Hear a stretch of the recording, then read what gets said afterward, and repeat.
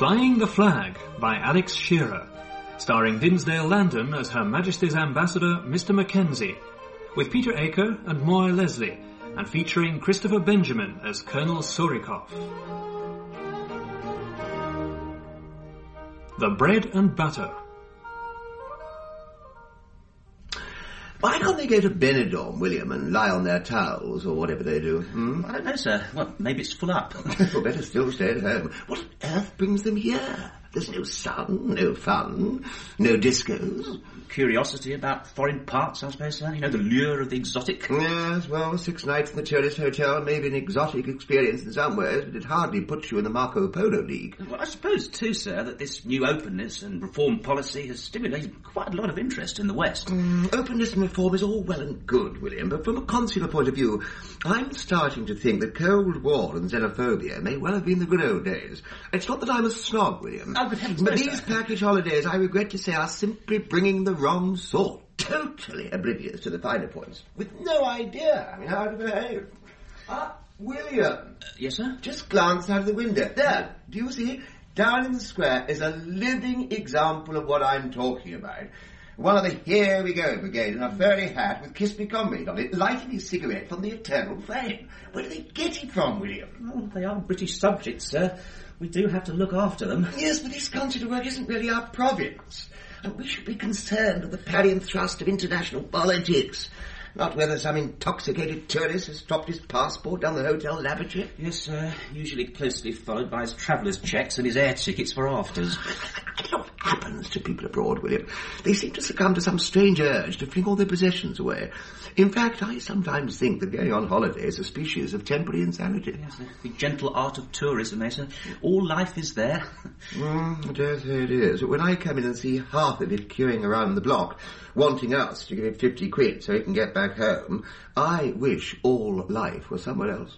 Well, it can only do good in the long run, though, sir. I mean, people are getting to know what other countries are all about and seeing that communists and capitalists both really only want the same thing. What? Oh, yes, money. World peace, I was actually going to say, sir. Oh.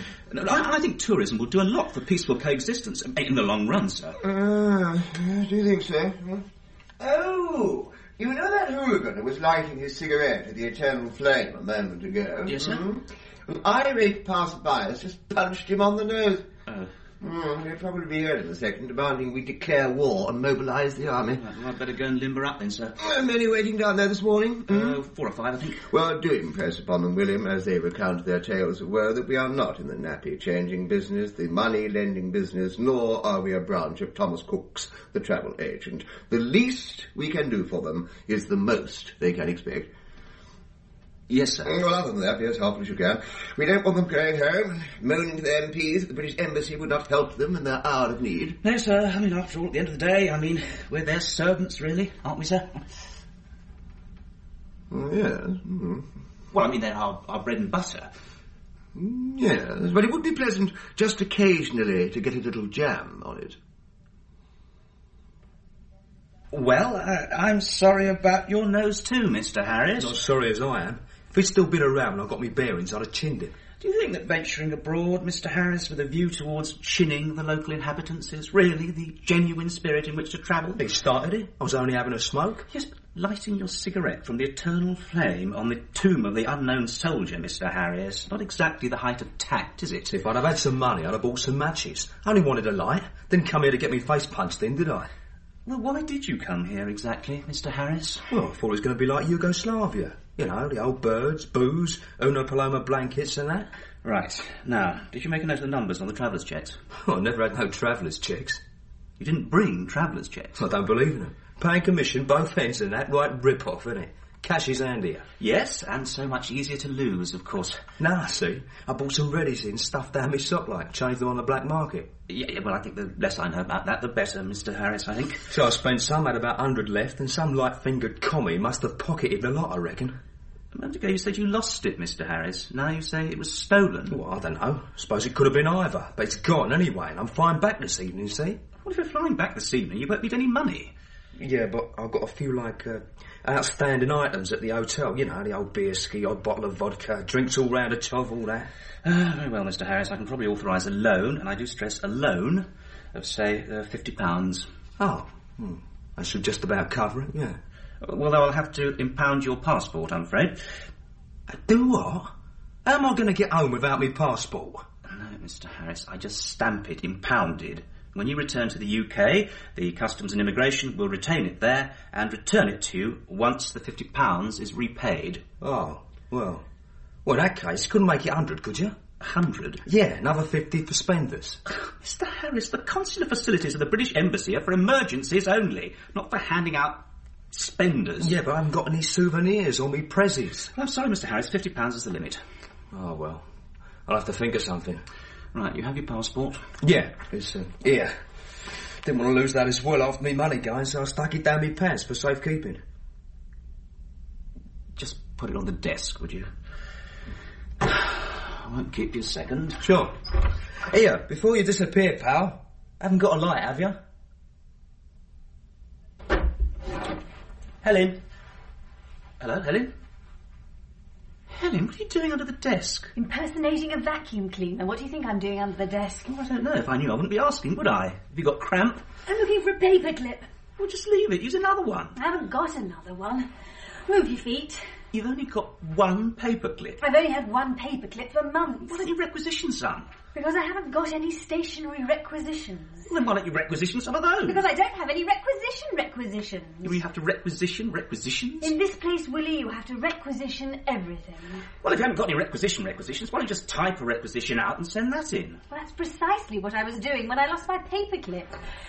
It's not in your turn up, is it? Hardly. I've only just walked in here. Hey, mind. Ah, Helen. Oh, Helen. Are you kneeling on the floor with your hands round William's ankle for any particular reason?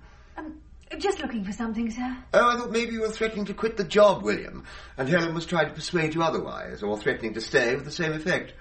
Oh, it's not there anyway. Something I can do, sir? Yes, my appointment with the Italian ambassador. When is it? 11:15, sir. Oh, got it. Anything else, sir? Oh, yes. Could you possibly let me have a paperclip?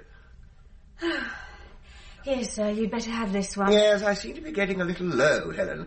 Had me better requisition some? Yes, sir. Well, carry on. Oh, just get my briefcase and papers. I hope what you're looking for turns up. Did you want something? Yes, have you got the passport impounded stamp? Oh, there. Someone else lost their money. Yeah, Neanderthal man on his Club Anyone holidays. Another 50 quid. I don't know why everyone's so ratty this morning. Well, I'm sorry if I was ratty, William. I mean, if anyone's got grounds to be peeved, it's me. I get all the broom and shovel work run up in the middle of the night by the state police because they've got some British tourist fighting the furniture in the hotel bar. This old muggins gets them all. I'm too easygoing, I'm too soft, that's my trouble. A heart like a sponge, Willie, and a head to go with it. Well, we ought to be a bit harder on these tourists, like some of the other embassies. I mean, the French will only help those of their citizens who are unable to crawl. Well, the British diplomatic service will never need their help then, Willie. The amount of crawling that goes on here. Yeah, well, I'm not one of the forelock tuggers. I never said you were. I'll see you both later, then. Bye. Oh, so right, sir. Have a good meeting, sir. Bye, sir. Mind how you go, sir. Don't tug your forelock too hard, Willie. Your head might come off. Right, we'll better get on then. Can't keep the public waiting down there too long. You might beat the desk up. Oh, Helen, you haven't got a paperclip, have you? Sorry, I forgot. Hello, Helen. Good afternoon, sir. Meeting went well. Good lunch. Caviar again, Helen. Oh, dear. Not champagne as well, sir. Afraid so. Would you like one of your pills? If you wouldn't mind. Any messages? A few.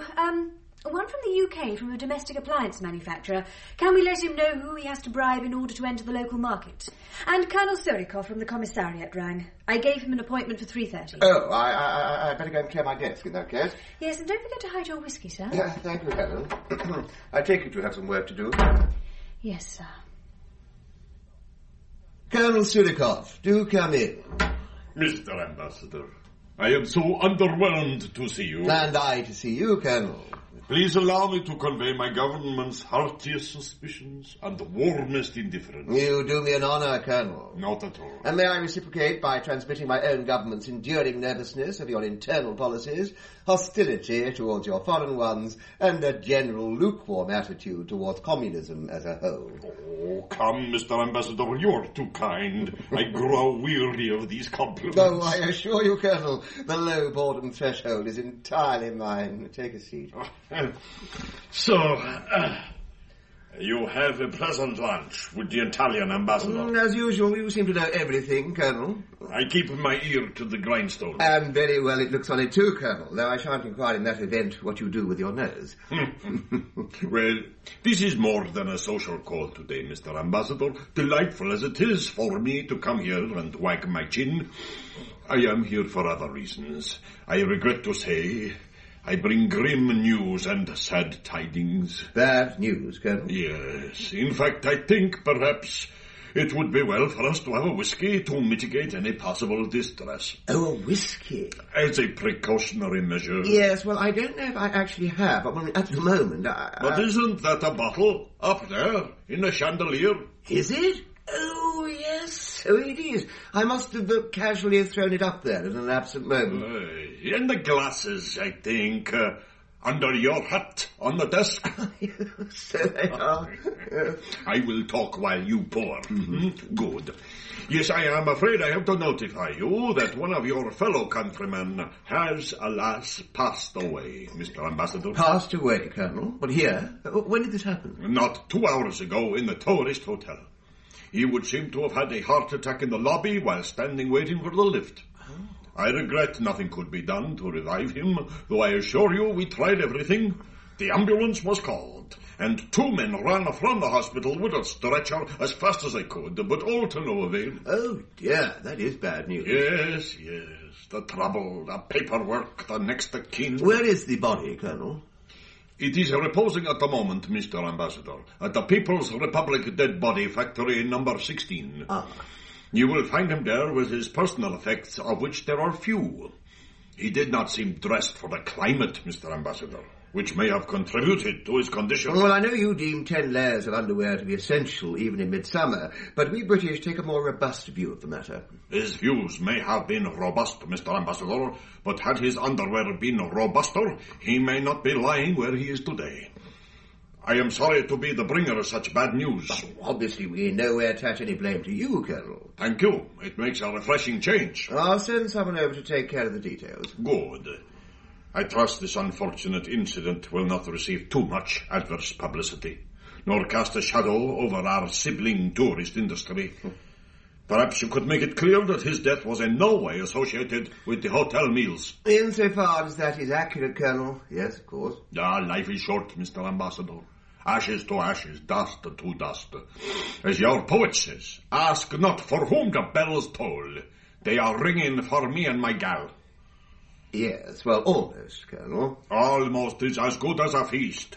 Or as our national poet says, I am a mayfly, my life is an hour. When I lie down and don't get up again, it's something worse than the cold. It's very moving, Colonel. Yes. When you have to go, you have to go. Do you have to go, Colonel? I could stay for another whiskey. What, a stiff, sir? No, William, not a stiff. I'm instructing you to deal tactfully and discreetly with the sad and unexpected demise of a British subject, not to gumshoe on down the morgue and check out the stiffs. No, sir. Sorry, sir. Upper lips are stiff, William. Corpses are deceased. The Raymond Chandler approach to diplomacy is not one I favour. No, sir, sorry.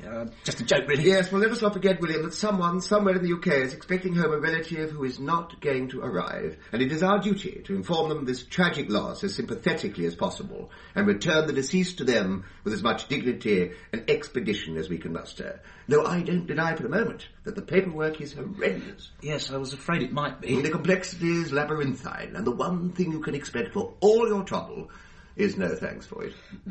It's very good of you to give me the opportunity to acquire this experience. No, it has been invaluable, William. This may be the first time, but it won't be the last. You'd better study the procedure manual. If you get into any difficulties, come and see me. Yeah, you don't think, in view of the problems, a pair of more experienced... No, not really, William. You'll find everything down there. Colonel Surikov has told them to expect you. Yes, sir. I'll get down there now.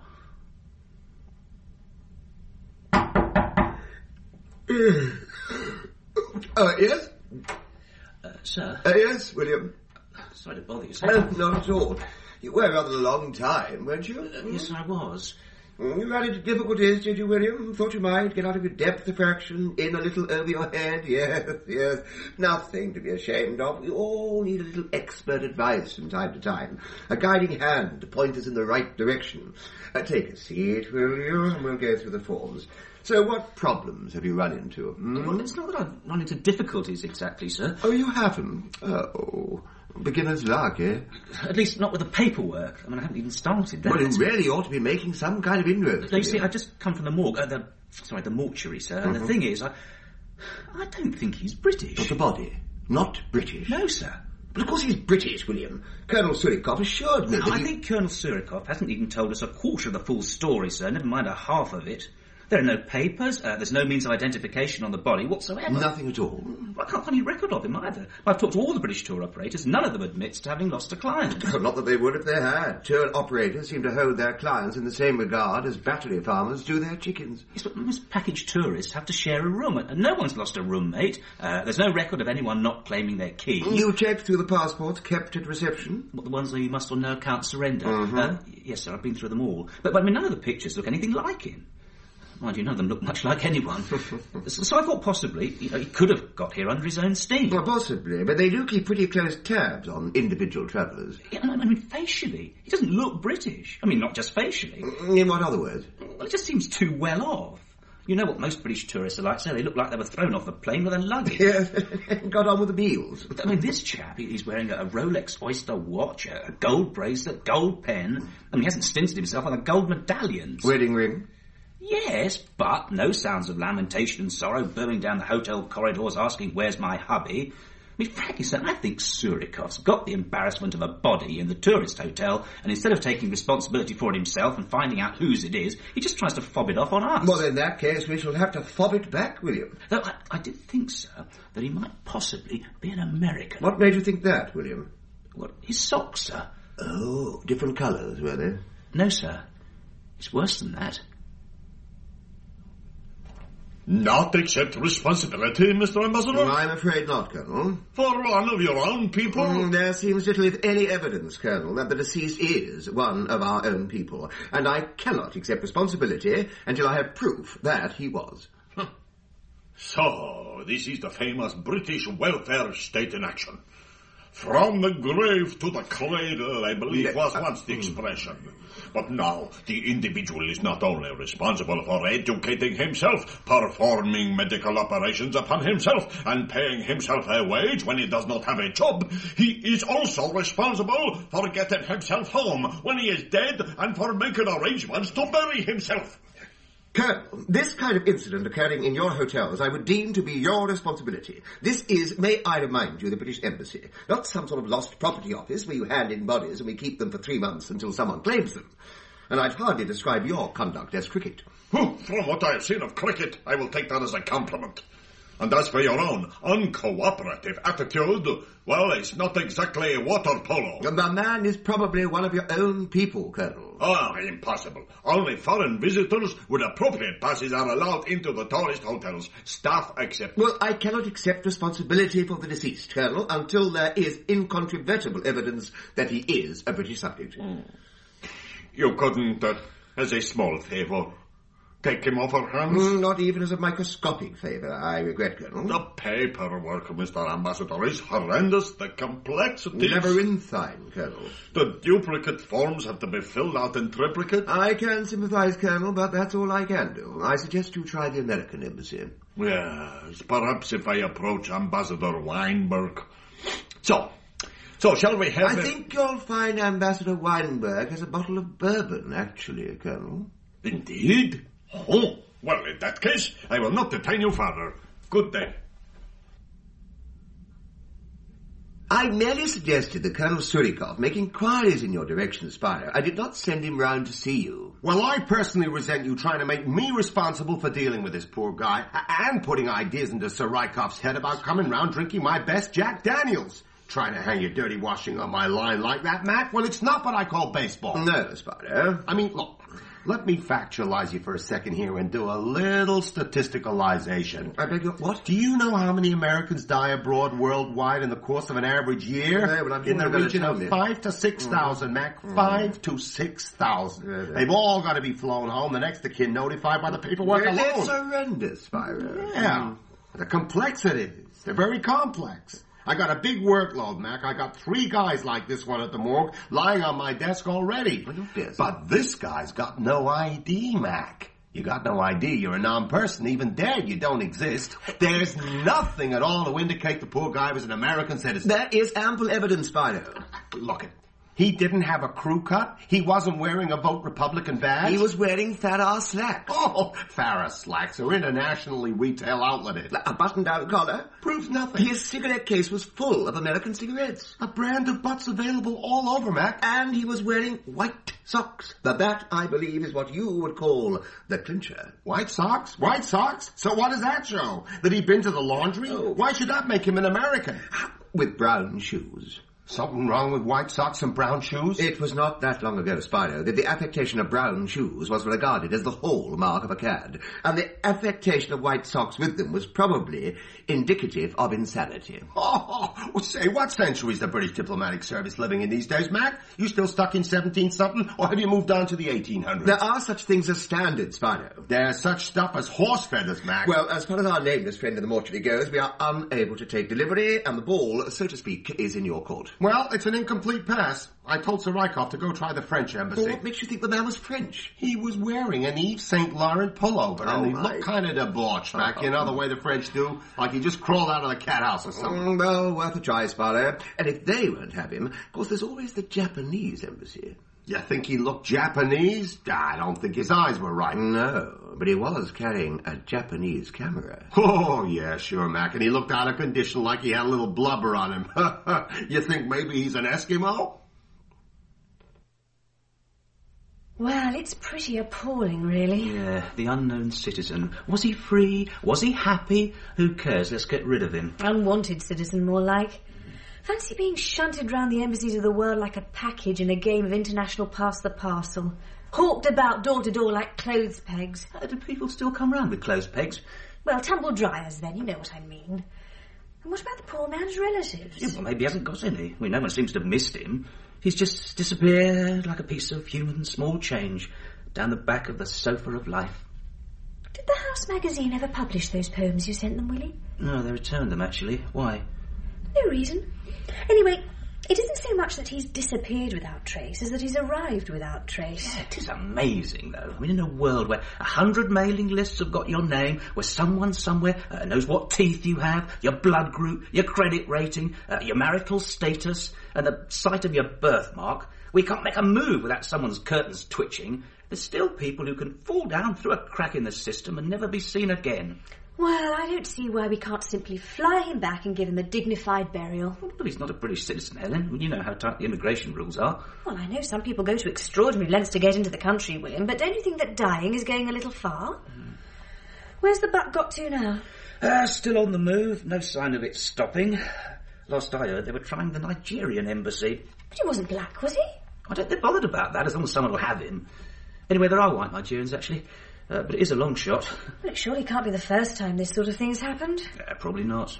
You'd think there'd be a memorial to the unknown tourist. Yeah, with an eternal flame, like on the unknown soldier out in the square. Helen? What is it, Willie? I think I know who it might be. Who? The unknown soldier? No, our friend in the morgue. Well, he's not exactly my friend, but any friend of yours? I thought there was something about him I recognised, but I didn't think of it until now. His face? His socks? No. His jacket.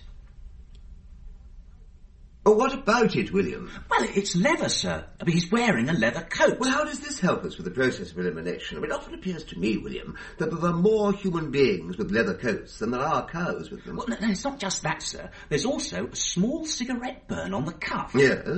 Well, I've seen it before. Do you remember that tourist we saw lighting his fag from the eternal flame? Yes. Well, he came to the embassy because he'd lost all his money, and we had to lend him £50 to settle his hotel bills. I trust you impounded his passport, William? Oh, yes, sir. Good. But he also wanted some extra money for spenders, sir. Spenders, William? Well, to buy his presents and souvenirs. Well, I sincerely hope that spenders were not forthcoming, William. It is not the function of Her Majesty's government to supply its citizens with spenders. Quite the contrary, in fact. It is the function of the citizens to give spenders to the government. Yeah, well, no, I didn't give him any more than the minimum. In fact, I sent him away with a bit of a flea in his ear. Well, had you sent him away, William, with a whole colony of fleas in his ear, it would have been no more than he deserved. No, sir. Well, then I realised just who the dead man probably is. It's the body of our tourist friend. Oh, no, it's not him. It's not Mr. Harris, because he's back in the UK. Then what is all the excitement about, William? Well, I remember that Harris was wearing a leather jacket when he was here, also with a cigarette burn on the cuff. Now, I remember noticing it when he signed for the money. So the jacket and the cigarette burn are identical to that on the dead man. William, what does this prove, other than that people who wear leather jackets are careless smokers? Well, it must be the very same jacket, sir. I mean, my theory is that Harris sold the dead man his jacket to get some money just to buy souvenirs. In fact, I was so certain, sir, I rang Harris in England. I hope you reversed the charges, William. Well, anyway, I had a bit of trouble getting through to him at first, sir. Yes, he struck me as the type you'd have trouble getting through to. Anyway, but when I finally did, and assured him that, he wasn't any sort of trouble, he admitted that was exactly what he'd done. So who does this make the deceased, William? Well, a tout, sir. A tout? Or a member of the parallel economy, you mean? Yes, sir, one of the local communist wide boys, who hang about the hotel corridors going, "Psst, hey you," changing money on the black market, asking if you want to sell the trousers you're standing up in, or the leather jacket you're wearing. I see, but Surikoff maintains it is impossible for the locals to get into the tourist hotels unless they work there. Yes, sir. Well, or unless they happen to know a friendly member of staff, or the whereabouts of the fire escape door. No one on the staff would risk identifying him for fear they'd get into trouble themselves. Yeah. So he's probably from the provinces somewhere, sir. If you ask Surikoff to get the police in the outlying areas to take a look for their mugshots, I bet they'll find him in there. Right. Well, recommend that course of action to him, William. If this is true, it will be red faces all round, and not, for a change, ours. Well done. Helen? Yes, sir? Colonel Surikoff, please. There they go, William. Sorry, sir? Another conga of tourists playing Follow the Leader across the square. Oh, yes, sir. En route to pay their respects to the unknown soldier, thence to see the exhibition of economic achievements, on to the Hall of Science, the museum, the bicycle factory, the ballet, the circus, and then off home to tell their friends they've done communism, quite oblivious to the fact that communism has done them. Yes, sir. Yes, if this is package tourism, William, it only confirms what I've always suspected, that little of any value ever came out of a packet. Well, with exceptions, sir. In fact, I went on a package holiday myself once, sir, and, quite enjoyed it, really. Did you, William? Well, I certainly shan't mention it if you don't. Oh, thank you, sir. On the other business, William, you handled that rather well. It was a good bit of, gumshoe work, sir? Detective work on your behalf. Well done. Oh, thanks. Come in. Sorry to disturb you, sir. 2 British nationals down in reception. They've mislaid their passports and air tickets. Can we help them, please? Oh, right, I suppose we'd better. Job for you there, William. What, me, sir? But I've only just... All right, yes, sir, I'll go down. There is one other thing, actually, sir. Yes, Helen? Well, apparently someone's left a baby in reception, sir. A baby? A baby, Helen? Yes, sir, a baby. They've left it there in a paper bag. Well, what sort of baby? A loud baby, sir. A very loud, wet baby. Oh, good God, a baby? What are we going to do with a baby? Yes, well, a job for you there, I think, William.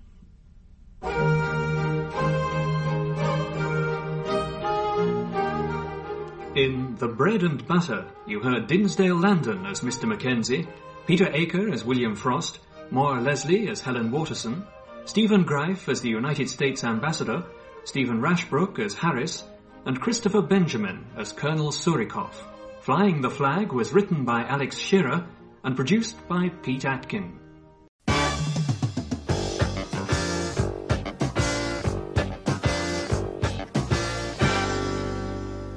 Now, here comes the music. Do I look bothered? Oh, you are awful, but I like you.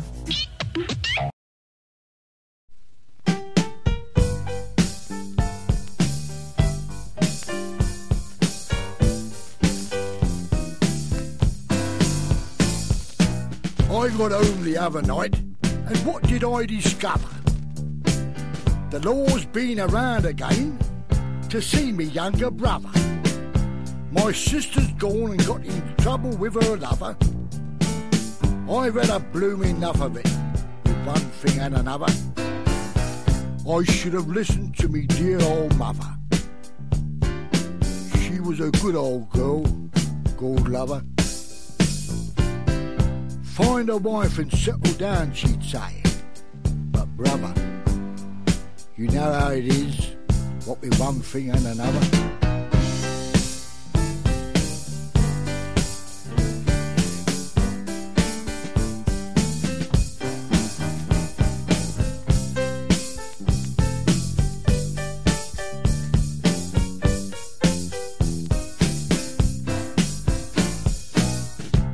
A wash and shave, and I went round for Tommy Glover to ask him if he fancied a quicken down the Golden Plover. He came to the door and said, me missus might discover. You know how it is, Arthur, one thing and another. He carries a can, 'cause his old man ain't bothered a damn.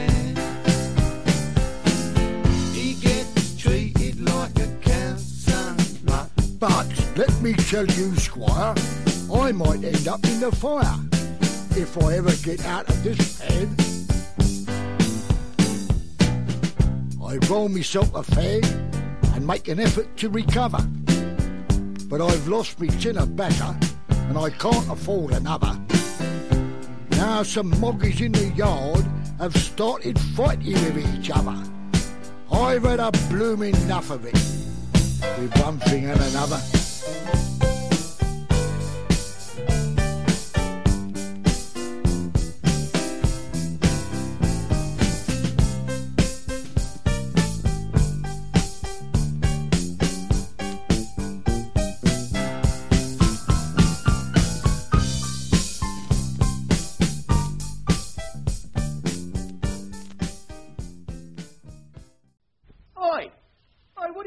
Doing in my chair. Get out of it, will you? Sorry. That was In the Psychiatrist's Chair. And now...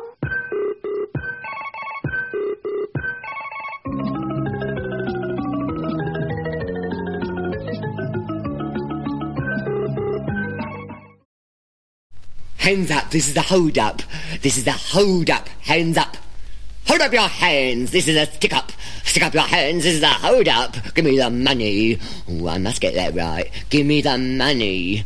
Hands up, this is a stick-up, give me the money. Hands up, this is a stick-up, give me the money. Hands up, this is a stick-up, give me the money. Oh, yes, that's it. Hands up, this is a stick-up, give me the money. Hands up, this is a stick-up, give me the money. Hands up, this is a stick-up, give me the money. That's it. Hold hands, this is an upstick. With your sticks, this is a hand tool. I beg your pardon? I mean, this is a stick-up. A hold stick. A hold stick? I mean, a hand stick. Oh, I see. You mean this is a hold-up? Yes, that's right. It's a hold-up, yes. Out with your hands and give me your money. How? What do you mean, how? How do I give you the money? With my hands up? Well, you put your hands up and give me the... No, you give me the money and then put your hand... Oh, I don't know. Work it out for yourself. But give me the money. No, I don't think I will. Come on. Well, why should I? I've got a gun, stupid. Yes. And it's loaded. Yes. And it's loaded. Yes. With real bullets. And if I fire it, you'll be dead. Oh, sprawl down the floor. Dead. Well, go on then. Shoot me. Do you mean that? Yes. Well, cross your heart and hope to die. Cross my heart and hope to die. Oh, stop messing about. Give me the money. No. But you don't understand. I don't want to shoot you. I know that. You see, you're supposed to be terrified of my threats. I see. And I waggle the gun, and you give me the money. And then I run out with the bag. Of course. But if I take the wrong one, you call me back and give me the right one. Yes. All right, then, shall we do it again? Right. All right, close your eyes. I won't go all the way out. I'll just go a little way. Out with your hands and give me your money. Ooh, what'd you press that for? It's the alarm bell. I know. Oh, the police will be round here any minute. Well, you better be quick. Oh, they'll take me away and put me in prison. Well, hurry up and go away then. What, without the money? Yes, hurry. They'll be here in a moment. No, I won't go. Get on, you idiot. I don't want you to go to prison. I know you don't. Well, go away then. No, I'm not going. Go on. No. Go on. Won't. Go on. Shan't. Oh, all right then. Take the money. Thanks.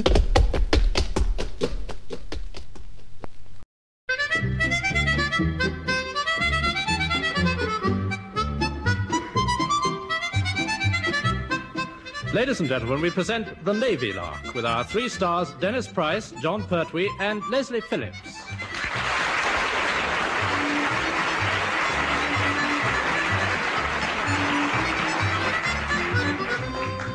It's nice to have odd people dropping in, provided it's not a little man in a flat cap who wants to cut off a supply of something. The people who visit our island draft are not only odd, but usually drop in to drop them in it.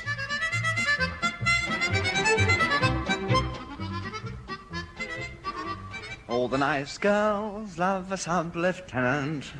All the nice girls love a tar. All the nice girls love a sub-lieutenant. Because you know what sub-lieutenants are. Oh, good morning, Heather. What an absolutely marvellous day. Absolutely spiffing, sir. Yes, hey, just a minute. You're not Heather. No, I'm Judith, and I'm simply dying to meet you. Are you really? I say it's an even better day than I thought. I'm Sub-Lieutenant Spiffing. I'm spiffing Lieutenant Phillips. Spilling left-handed nuts. How do you do? Most terribly well. Yeah, I can imagine you would. Yes. You're most terribly new here, aren't you? Yes, I am. Fancy your noticing. Oh, I'm pretty sharp at times, you know. When? Well, there was a day in 1946 you're a little tinker, aren't you? Well, Daddykins always says I had a ducky sense of humour. Daddykins was so right. Where is Heather? Who? Heather, you know, the wren who's usually here. Has she been drafted? No, she was in here earlier. We met. Oh, sounds as though you met head-on. Well, I'm sure she's terribly sweet, if you ever wanted to get to know her. I say, steady on. What are you doing here? Relief duty. I'm taking over whilst Heather goes on leave. Are you? Well, perhaps it might be a spiffing idea if Philippikins was to show you the ducky little ropes. Would you really? Oh, I'd absolutely adore that. Oh, so would I. When you come off duty tonight, perhaps we could take a little, whoops. Oh, Heather. Hello, Heather. It's Heather. I was just, Oh, that's odd. Do you think she was upset? I'm sure I couldn't say what she is. Oh, lovely. There's number 1. Oh, what a darling little buzzer. I'm sorry, I didn't know you'd met him. Do you think so? I never really thought of it quite like that. Oh, there it goes again. Daddykins has got one just like that. Isn't it too sweet? Yes, but number 1 won't be if I don't answer that, sweet thing. Come in. You buzzed, Daddykins? You buzzed, sir? Yes, Mr. Phillips, Daddykins buzzed. What seems to have got you all of a doodah this morning? I take it you haven't copped a butcher's at the outer decoration in the office there, sir. She's the most gorgeous bit of doodah we've ever had. Who or what is? The new wren, sir. She's just arrived, and she's a cracker. Cracker? You mean she went off bang? No, sir, but I did. Why don't you go and have a look for yourself, sir? Give the old eyeballs a field day. Certainly not, Mr. Phillips. I have no intention of snooping on new arrivals merely because they happen to be gorgeous bits of doodah. Oh, no, sir, of course not, Well, however, I was just, going to make sure the door was properly closed. Drafts in here, you know, terribly... Was there some little thing you wanted, sir? What? Oh, no, nothing. Just shutting the door. Oh, carry on. What's that? Is that a fair old piece of doodah, or isn't it? Yes, it is, Mr. Phillips, it is. Sometimes I must admit their lordships of the Admiralty do us proud. I know, sir. I know. Couldn't we send for her? And when she comes... come in. We were just... Oh, good morning, Heather. Heather, a grand morning. Here's a signal, sirs. Oh, Lord, I don't think we're terribly popular. Yes, I had noticed. You know, sir... You know, sir, I was thinking, with those two girls here, sir, we could... Well, sir, if we played our cards right, sir... Ah, forget it, Mr. Phillips. Now, what's this signal about, eh? 10 to 1, it's Mo Thunderguts. Commander Povey sends out more signals than a ship in distress. Agreed, except that it is the people who receive the signals that end up in distress, not him. No, I don't know, sir. We had him going once or twice. Well, now it appears to be his turn. He wants to know who authorized an unauthorized flight by the helicopter from Jersey yesterday. That must have been one of Pertwee's relatives, delivering the duty-free wallop for the wardroom. Yes, it must indeed. The supply arrived in the nick of time. We nearly had to buy a bottle at normal prices. That's odd. How did Povey get to hear of the flight?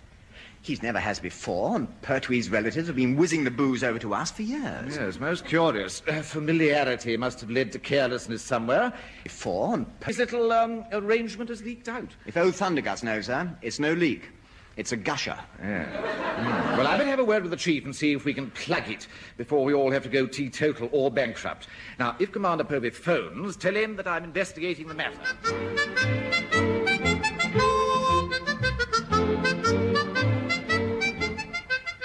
One man went to mow. Sit still, Johnson.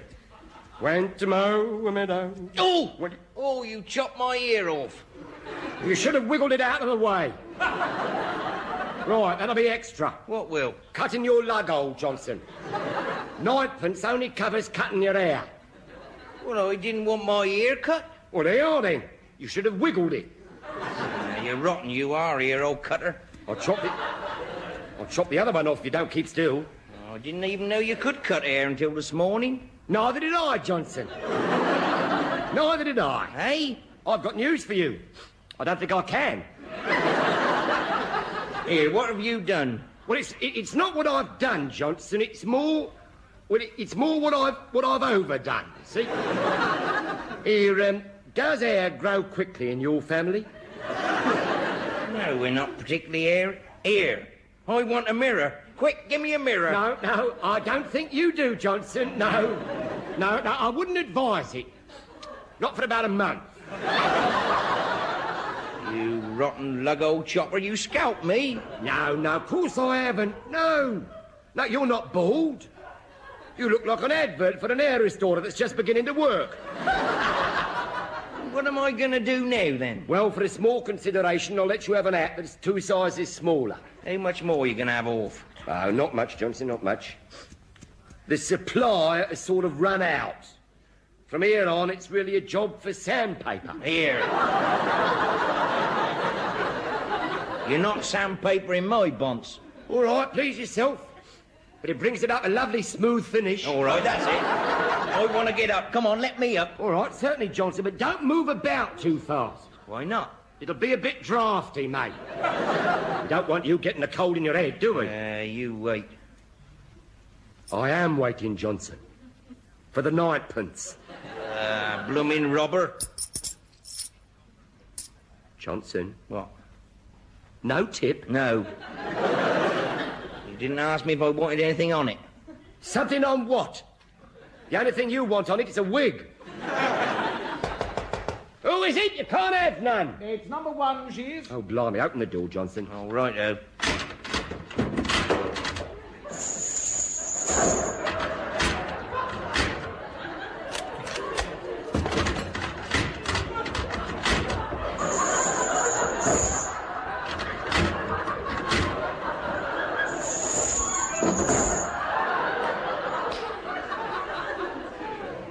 That's it. Right. Will you kick it your side, sir? It sticks. Ah, bonjour, Chief.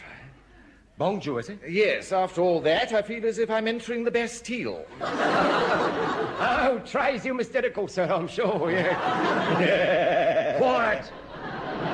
You fuzzy-wuzzy, quiet. Who's your new assistant, Chief? I don't think we've met. New assistant, sir. Where? Now, there you are, you see, blooming lug old chopper. I'm unrecognisable. Then be grateful. No, you made a mistake, sir. He's not new. It's Abel Seaman Johnson, sir. Well, it's impossible. Johnson's a much younger man. He's got hair. No, sir. Not got. Had. Oh, gracious. I've had a haircut, sir. That is probably the understatement of the year. You look as if you're wearing a tin hat with no brim. Feels like you know. It's as smooth as a baby's... Mount up! Look, can we get something for you, sir? Well, Chief, it's not so much what you get as what you got for us yesterday. There's been a leak. A leak? Mm-hmm. You mean a bottle broke, sir? No, Chief. I mean that somehow Commander Povey appears to have learnt of your relatives' freight line activities with one of their lordships' helicopters. Commander Povey, eh? Mm-hmm. Oh, blimey, that's awkward, isn't it? Yeah, the question is, how did he find out? Well, I don't know, sir. Oi, Gleam Bombs. Did you say anything? No, not me. I'd forgotten he was due to fly over yesterday. I'll look into it at once, sir. Yes, I should, Chief. I imagine the Commander will be paying us a visit in the very near future in order to do just that himself. Yeah, quite, sir, and it would be handy if we knew how it happened first. Exactly. Forewarned is forearmed, you know. I wish someone had forewarned me. Sweeney Todd. Johnson? What? Get your flaming haircut. What, again? Again, egghead. Cool. I'll have to get at it from the inside, then. Well, if they can't take any off the top, get someone to take it off your middle, fatty. Chief, when you've quite finished trying to get our rotund lily gilded, will you kindly concentrate on finding out how Commander Povey rumbled the duty-free wallop? Yes, it'll have my immediate attention, sir. Splendid. Otherwise, I feel we may have his. A grand morning for a haircut, isn't it? Ooh! All right, what's the matter now? Well, it wasn't half a draft when he shut that door. Never mind that. Look, I've got to get hold of Nunky of the Fleet Air Arm Jersey and see if he's in the rattle for a little light smuggling yet already. But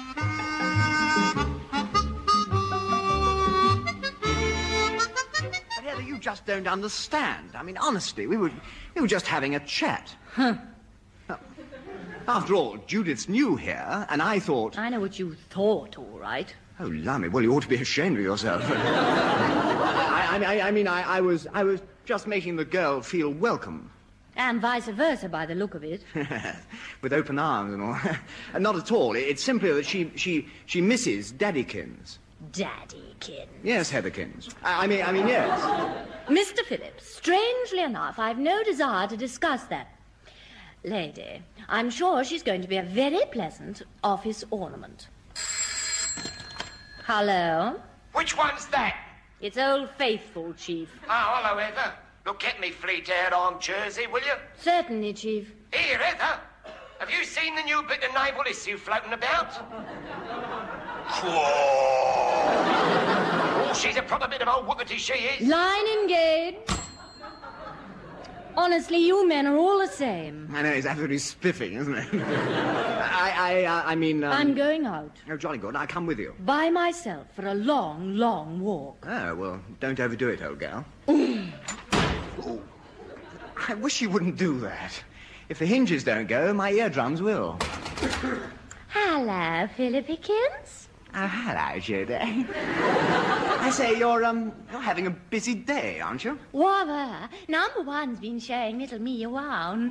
How nicykins of him. Yes, Mr. Phillips, wasn't it? Oh, lummy, I do wish you wouldn't wear those rubber-soled shoes, huh? So does Chief Petty Officer Pertwee. He reckons they're an inhumanitarian invention, sir. I agree with him.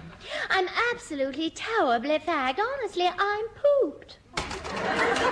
Perhaps you'd better have the rest of the day off. What a good idea. I'll come with you. Oh, hello, Heather. It's Heather over there. Oh, good gracious. I say, don't you find Heather just a tinsy-winsy bit noisy? Yes, just lately, yes. She'll give us all blinding headaches before long. Oh, never mind. Let me rub your poor old head then. Oh, no, let me... No, I mean... Well, Mr. Phillips, what do you mean? I've no idea, sir. Well, that's fair. We never know what you mean, so now it's your turn. Oh, thank you very much. Hello? Hello. Which one is it this time? It's little me. Oh, well, this is Chiefy Kins. Look, get me Fleet Air Arm jersey for Drake's sake. It's urgent. I've got to get in before somebody else does. All right, I'll push you through.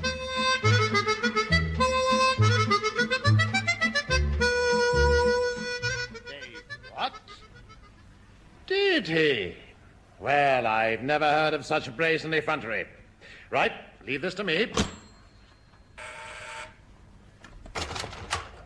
You wanted something, Commander Povey? I always want something. You'll soon learn that.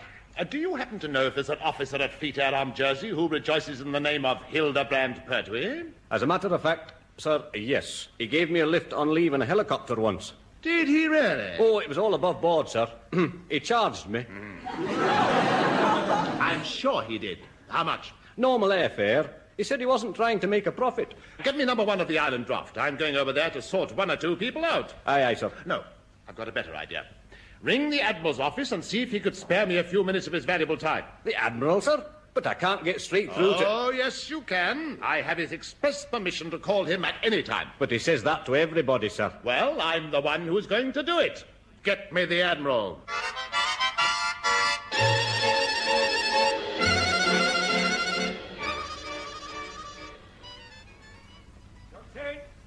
Johnson! Yeah, blooming lug old chopper old. Johnson! Yeah, you're rotten, that's what you are. You're rotten. Here, Baldy! Belt up and come here. What's the matter then? Oh, everything. Yeah. I've spoken to Nunky over at Fleet Air Arm Jersey, and he's been nobbled all right. Somehow our little arrangement for flying the booze for the wardroom over, at the price, of course, has been rumbled. Cool, was your Nunky in the rattle then? Hello! Johnsy boy, Uncle Hildebrand here. You've got to help. They're bunging me in the rattle. All right, often. But... Yes, Johnson, Nunky is. What? In the rattle. Oh, what a shame. Eh? I'd much rather have been you, Burr, old chopper. Look, will you be quiet about your chopped burros? Wow. How did it happen? That's what I don't understand. How did it happen? You nicked me with the scissors. Painful it wasn't. I don't mean that. I mean, how did Nunky get rumbled? Oh, well, perhaps a dissatisfied customer put the squeak in. We don't have any dissatisfied customers. Not until they have to cough up, that is. Well, you got one here for a start. Johnson. Feel like Van Gogh after a rough night, Where's me comb and scissors? Where's me comb and scissors? Pardon? You watch it. Yes, Chief. Here. And you better warn the other uncle. Which one? I've got them spread everywhere. Well, the one that runs the furniture removal business with their 3-ton truck. Oh, well, that's all right. I rang him up yesterday and told him to go careful whilst he eats on. Oh. Hello, Stores here. This is Pulbright Police here. We're out. Good morning. Hold it. It's a small matter concerning... Yeah, I've got 14 witnesses to prove I was skating in Iceland at the time. That's all right, sir. We shan't be recording them, Oh, good. this time. Oh, bad. It's over another matter. Such as what? We've apprehended Mr. Herbert Pertwee on suspicion of using a Navy 3-ton truck for private purposes. Now, have you got one missing? What, a truck or an uncle? I beg your pardon. Granted, I'll ring you back. Now what? Well, you know I said the heat's on. Yeah? Uncle Herbert's in the oven. Oh, dear. What's going on, Johnson? The Pertwees are being struck down like flies. Who's swatting us? I don't know, but... That'll do. Remember, he who laughs, laughs, laughs, laughs. Laughs. Laughs, he who laughs, laughs. Remember, he who laughs, laughs immoderate. So shut up and get your hair cut. Oh, blimey, how short back and sides can you get? You'd be surprised, Glossy Bonce. Now keep quiet.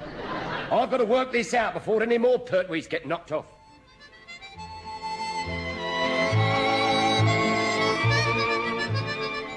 Judy, couldn't I show you round the unit? I don't think Daddykins would approve. I'm blooming certain Daddykins wouldn't. Besides, I've got absolutely masses and masses to do. Well, can't Heather give you a hand? You're joking, of course. She's the one who keeps dishing out all the masses and masses to do. Oh, perhaps she's trying to keep you out of trouble. No, I think she's trying to keep you out of trouble. Yes, I see what you mean. Trouble's my middle name. What's your first? Disaster. I mean, Leslie. Leslie? Oh, what a simply heavenly name. Well, Judith's pretty. Oh, Heather. Hello. We were just having a little, you know, that is, Oh, my ear. Oh, there goes number one on his darling little buzzer again. Come in. Ah, Mr. Phillips, I had a feeling you'd be in the outer office. I trust my buzz didn't interrupt anything? No, I'm afraid not, sir. Hello, number one here. Jetty guard here, sir. Pompey launch sighted, sir. Good gracious. Are you sure? Positive, sir. I was just going to start gunnery practice all round it when I thought better of it. Oh, just as well, but why? Well, I think the Admiral's aboard, sir. All right, I'll deal with this. Aye, sir. Panic station, sir? Very definitely. The Admiral seems to have decided to visit the old folks at home, and I don't know why. We shall probably jolly soon find out, sir. Yeah, that's what I'm afraid of, Mr. Phillips. That's what I'm afraid of.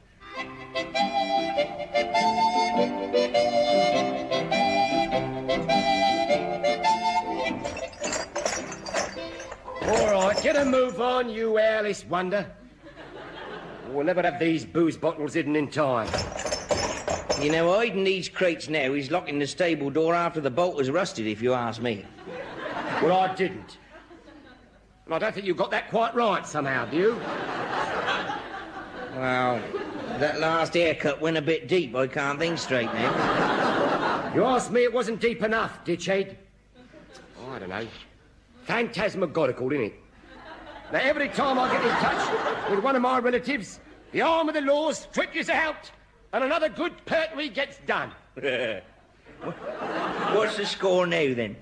2 down and 3 quaking of the ram-stitched Morocco calf creepers. Oh, no. It's got me beat, Johnson, I'm telling you, it's got me beat. Harsh words being muttered in the family right now about Johnsy dropping a minute. Ah, I've muttered a few myself. Yeah, they've not passed unnoticed, mutter-putty. Now, come on, get those crates under cover. All right. There you are, that's a lot. Good. No sense in leaving the evidence lying about whilst the Pompey launch is over here. The way things are going, old Thunderguts probably knows where we've hidden the bottles already. Hardly, Johnson. I haven't rung anybody up to... Stone me! Of course. What? That's it. What? Every time I use the phone to give one of my relatives a short, sharp signal like Scarper, Povey hears about it. We're being tapped. Well, that's nothing new. I'm always being tapped. 9pence here, a tanner for a tip there. No, not us, you nit. The phone. Oh, but Heather wouldn't do a thing like that. Well, of course she wouldn't. But we've got a spy here, all right? A spy. Now then, who can it be? Who can be a spy? Oh, no. It must be Daddykins' Judykins that dropping Chiefykins and the Muttykins. But she's a gorgeous bit. Yeah, so was Matty Hardykins. Come on, we're going over to the office to tip number one off before he gets done rotten and all.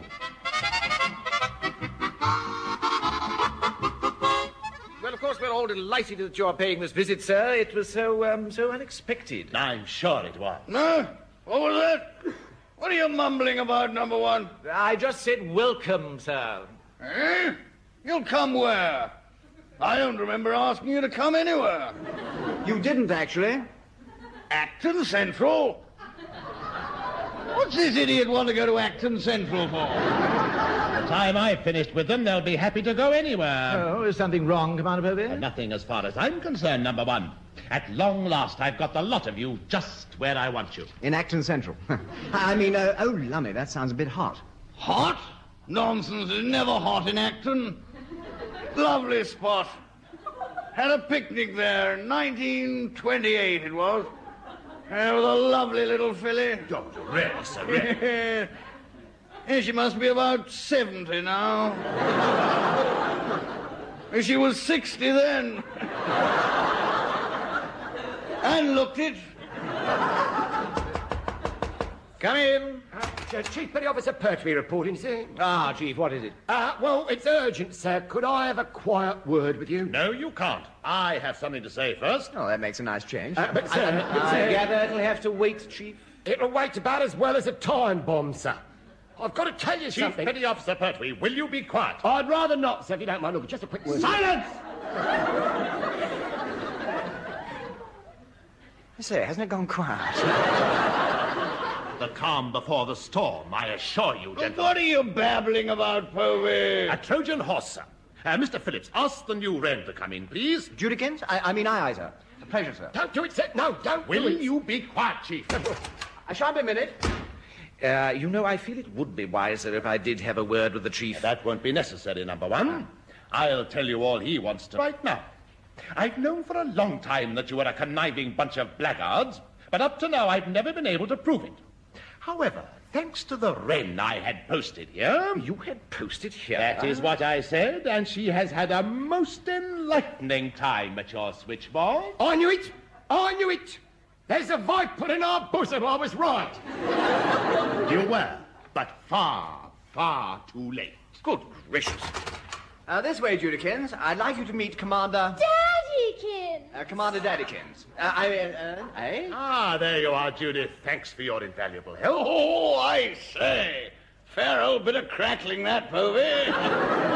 She's my daughter, sir. She ought to what?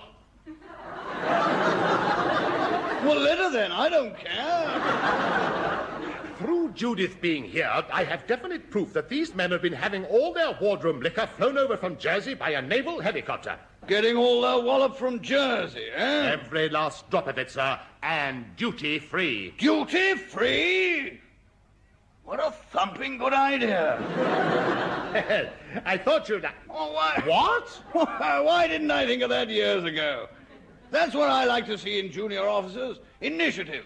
Congratulations, number one. Thank you, sir. But you can't mean to let it go on like this, sir. Like this? Certainly not. I want me cut. 10% in gin. Well, I'm sure something could be arranged, sir. Would have better be. I wondered what all the secrecy was about. Jolly decent of you to tip me off, Povey. Tip you off? But... I shan't forget you in a hurry for this. Oh, but I... won't forget me, sir. Oh, well, I just thought that... well done. I say, number one, any chance of my taking some of the stuff back with me? Getting a bit short, you know. Well, I'm sure we could find a little, sir. Well done again. A 3-ton truck full will do to be going on with. A 3-tonner full? Oh, blimey, Uncle Herbert, he's in the rattle. What is it, Chief? Oh, well, sir, a slight misunderstanding, sir, with the local constabulary military, sir. They've knocked off a certain relative of mine who happened to have a 3-tonner that bore a striking resemblance to... This relative of yours wouldn't be the one who does removal work from time to time, by any chance? Well, he has been known to sort of shove things around a bit, sir, yeah. I see. A case of mistaken identity, obviously. Oh, yeah, completely, sir. Yeah, completely. Well, I'll have a word with the police station and prize him out at once so he can run a few vital supplies down to the Admiral's launch. I think I can safely say he'll be most appreciative of call, sir. Look. Oh, come on, Povey. We can't hang about here all day. No, certainly, sir, at once, sir. Now, one moment, Commander Povey. I think you've forgotten something. What? Judykins is going with Daddykins, I trust. But, oh, very well. Come on, Judith. Oh, how absolutely first classers. I shall be back in time for Twisher's party in Pompkins. Oh, Lummikins. Goodbye. Oh, can't anybody shut a door without slamming it? Apparently not. Now, Chief, you better phone up Fleet Air on Jersey and lay on extra supplies for the wardroom. We don't want to run short. Hi, sir. I take it the Admiral will get Uncle Hildebrand out of the rattle long enough to fly the supplies over...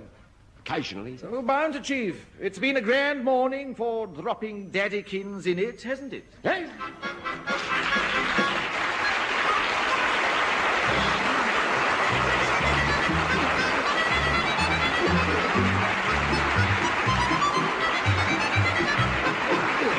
That was Dennis Price, John Pertwee and Leslie Phillips working their passage in The Navy Lark, written by Laurie Wyman. Dennis Price was the number one, John Pertwee was the chief petty officer, Leslie Phillips was the sub-lieutenant. Commander Povey was played by Richard Caldecott. Able Seaman Johnson was Ronnie Barker, Judith was Heather Chasen, the Admiral was Tenniel Evans, and Ginger was played by Michael Bates. The recorded production was by Alistair Scott Johnston.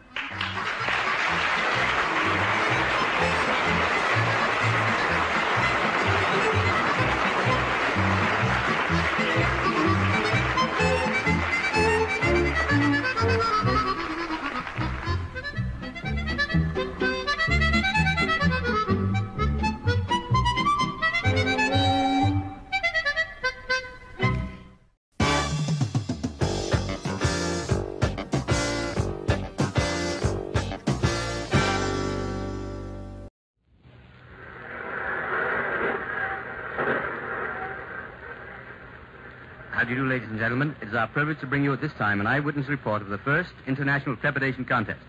We are speaking to you from the ringside of the great Maple Leaf Auditorium, which is packed to the rafters with spectators, eager and curious. For the benefit of my listeners who are not acquainted with the facts relating to this event, it might be well to describe the two contestants. Lord Windesmere from Wapping Foghole in Devonshire is, of course, the champion of the British Empire.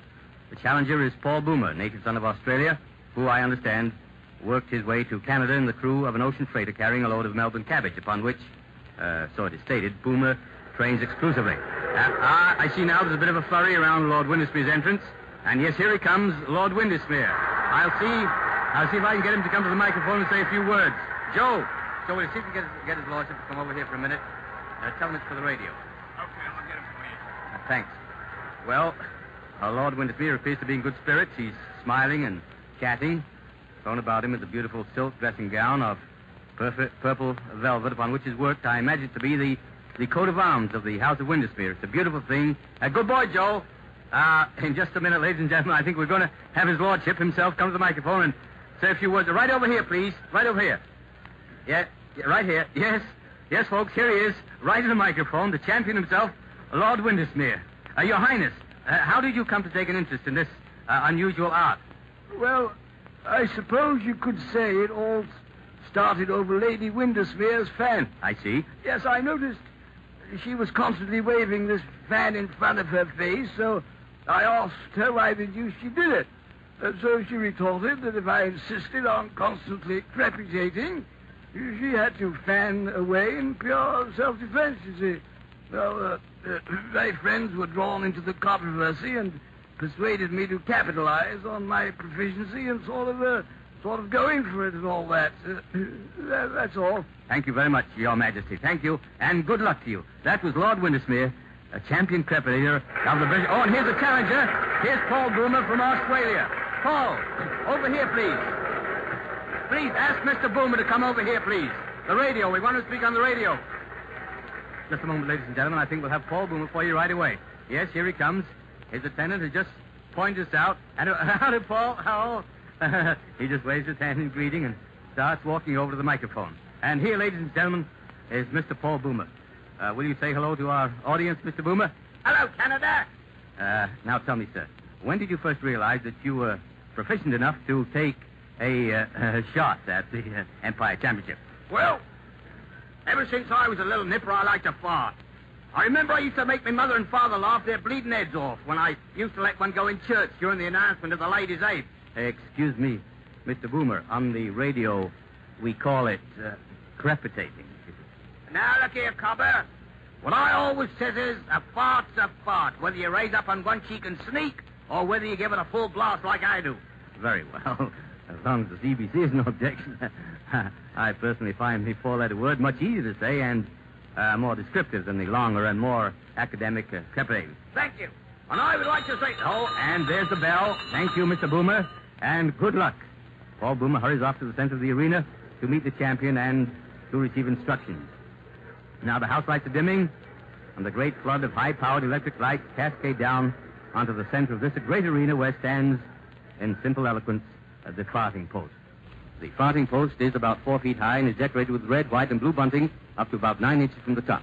The bare top section is worn smooth by the grip of many hands in previous contests. And now it appears that Paul Boomer is to be the first at the post. That, I believe, is customary for the challenger to make the first effort. Yes, Paul Boomer takes off his dressing gown and strides to the farting post. He grips it firmly around the top and flexes his knees. The signal to commence has not yet been given, so we may assume that these are just preliminaries. I think I have time to describe Mr. Boomer's outfit. He's stripped from the waist up and wears a tight-fitting trunks of powder blue trimmed with scarlet. These trunks are similar to those worn by wrestlers with one important difference.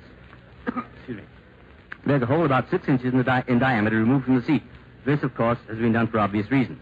This symmetrical aperture is called the fenêtre de brise, literally translated meaning the zephyr window. Mr. Boomer's fenêtre de brise has a scarlet trim around its perimeter, giving a very provocative air to this genial Australian backside. And there goes the signal to commence. You might have heard it over the microphone, a blast on the medieval Bronx Hussar-Spiegel, the traditional woodwind instrument associated with this sport for centuries. And now a hush falls on the vast throng as Boomer walks slowly, deliberately to the farting post, He's exuding confidence, and he gives one last all-encompassing grin to the tense audience as he grips the farthing post between a pair of hands that look as though they could splinter the post. Now he flexes his knees, much in the manner of a boxer. He seems to be concentrating on the very top of the farthing post. You can hear a pin drop, and here it comes. Oh, a beauty, a beauty. I think it was a triple flutter blast. Yes, that's what the judge signals. A triple flutter blast. That gives him 25 points right off the bat. And another of the same, and another 25 points. That's followed by two, I beg your pardon, 3 fuzzy farts in rapid succession. It's amazing how this man can change pace and style of offering by a slight, simple shifting of his buttock area. He's still gripping the post in complete concentration. Boomer now has a score of 65. Those last 3 fuzzy farts at 5 points apiece, adding 15 to his previous score.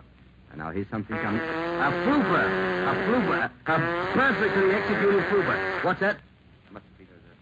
I'm sorry, ladies and gentlemen. That was a follow-up flooper.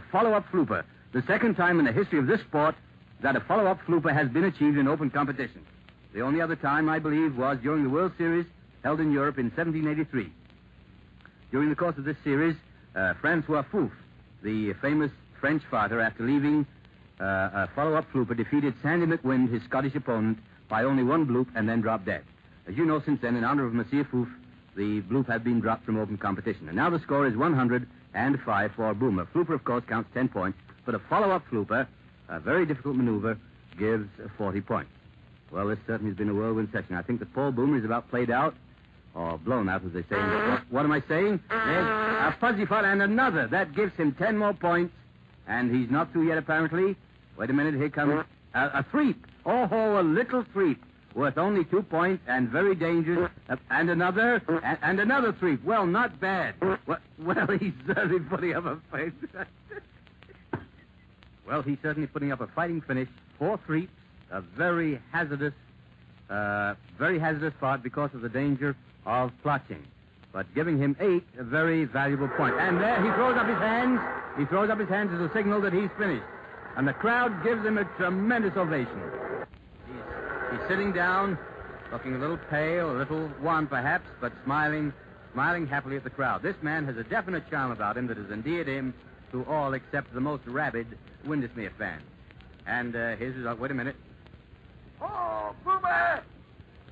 123 points! Did you hear that? Paul Boomer, 123 points, a world record, beating Lord Windesmere's previous world mark of 119 by 4 points. Paul Boomer, this moment, is the world champion. But for how long, we don't know, because Lord Windesmere might take it right back again. And here's his lordship now walking up to the post, apparently not in the least disconcerted by the brilliant performance of the challenger. He's outfitted a little differently from Paul Boomer. He has purple tights, full-length tights, and around the fenêtre de brise, you remember the hole cut out from the center of his seat, around this there's a fringe of little gold tassels about 4 inches long. This, no doubt, is some decoration affected by... just a moment. Seems to be some sort of a dispute here. Paul Boomer and his seconds are on their feet and seem to be arguing with the judges and pointing to the fringe on the champion's posterior. Oh, I see. Paul Boomer is claiming that the fringe might add a whistle or some other sound to Lord Windesmere's efforts and so increase their value. And after all, in a closely fought contest like this, every little advantage must be jealously watched. The judges appear to be agreeing with Paul Boomer, and they direct the champion to remove the fringe. He doesn't like the decision very much, and the crowd's getting resentful. They think he should be a better sport about it. And I agree with him. Oh, he seems to have decided that he's got to give in, and he rips off the fringe and flings it to the ground. Then he walks over to where Boomer is sitting. He turns his back, puts his hands on his hip, and he leaves a threep right in Paul Boomer's face. The crowd get a kick out of this. As you know, a threep is a very low scorer, only 2 points, but to throw one away just in a gesture of defiance demonstrates the spirit of dash and recklessness which has made the Englishman the champion that he is. He's smiling disdainfully now as he returns to the center of the arena. He nods to the judge to show he's ready, and hello, what's this? He's not going to use a farting post. Lord Windesmere, the champion, in a final gesture of contempt, scorns the use of the farting post. Well, this is developing into a bit of a grudge contest. He has his hands on his hips, feet apart, knees Slightly bent and... a Sisler. His first attempt is... And another one. 2 in a row. And another one, a third. 3 Sislers in a row. A tremendous effort. 60 points in his first 30 seconds. I can't go on. 3 Sislers in a row. A tremendous effort. 60 points in his first 30 seconds. This one. And 1, 2, 3, 4. 4 fuzzes. 4 fragrant fuzzes in rapid succession. It's a pleasure to see the ease and comfort with which his lordship leaves his spot. Perfect technique. And now his score is 80 points. 80 points in the first 30 seconds of the post. Now he's getting ready again. Hands on hips. A little bit red in the face as he strains to... Oh, something there. Wait a minute. Something's wrong. His attendants run into him. He's in some kind of distress. I see. Yes, the judge's signal. It was a plotcher. Oh, hard luck, your lordship, sir. Hard luck. The champion left a very bad plotcher and will be penalized 15 points. That puts him back to 65 points, 59 short of the 124 he needs to retain his championship. He's all set again and seems to be straining a little more cautiously. And here is...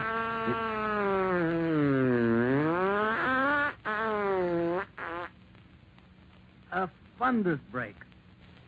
Oh, a beautiful bit of wind-breaking virtuosity. A most difficult part to perform without clutching. This man has wonderful control, and the crowd are really warming up to him. That fundus break counts 30 points, and it takes Lord Windismere up to 95 points. It's getting very tense now, and here it is. Here is the next one. A trill blow. 10 points, followed by a resounding single flutter blast. I think that is.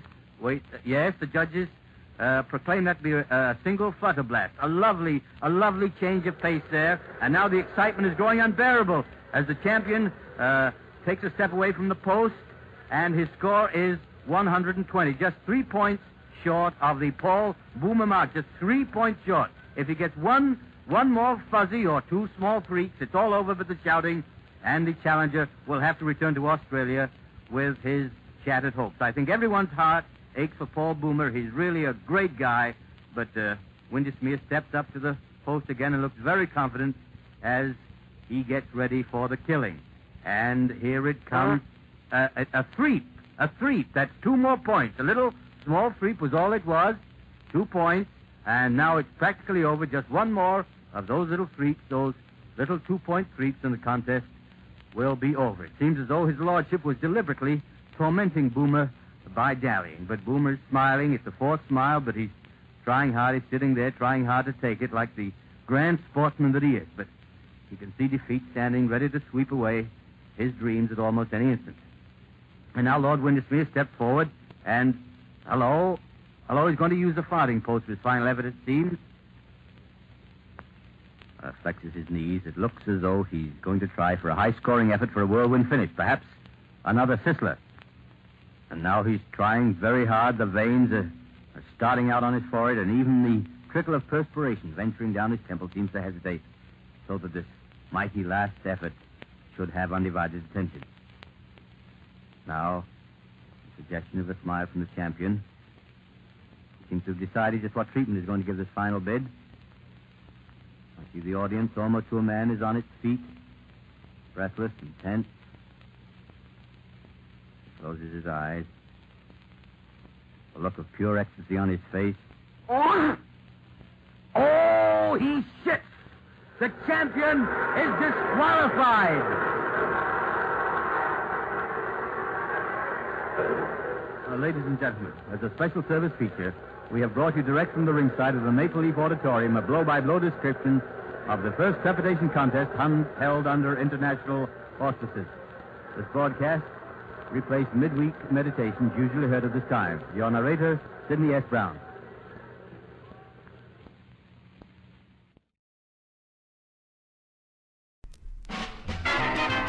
You're always 1, 2, 3 jumps ahead. Stick with us, you'll be well fed. With happy music all the while. Easy listening with a smile. Keep jumping, follow suit. You're gonna have a bright new future.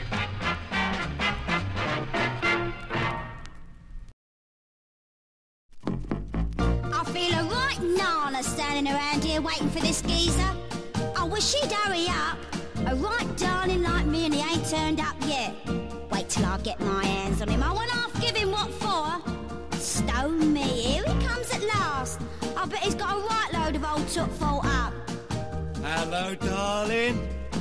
Where have you been, my darling? Well, to tell you the truth... What kept you oh so late? Well, it was like this, you see. I've been waiting round for hours. Yeah, well, I got as far as the bus stop for and you then... to keep our date. Hang on a minute, love, I'm trying to tell There's you, some lipstick on your collar. Well, that's easy to Quite explain. a pretty shade of pink. You remember last night... Turn around and look me straight in the eyes, and it better be a blooming good life. Well, as I was saying, there was this birdsey waiting for her geezer. Did your baby sister kiss ya? Are you kidding? What would I be doing Just kissing me? before you came away. Come on, Vic, don't be potty. Did you think I'd never miss ya? If only you'd listen for a minute, love. Now what you gotta say? I'm still trying. You're not good on all What's the the town. bus you came on tired? Who ever heard of a tired Or bus? did you have to walk for miles? Ain't this weather, you're Turn joking. around and look me straight in the eyes, and it better be a blooming good life. Look, darling, This is not the first time you've turned up late before. You don't have to rub it in, do you? But the lipstick on your collar. Caw!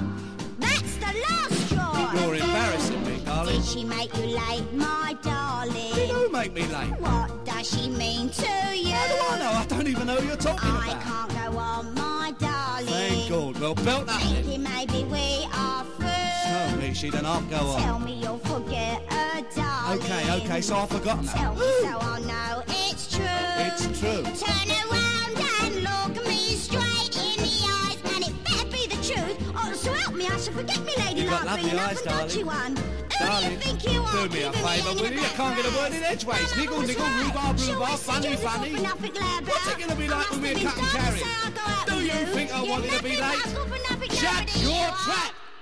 Well, really?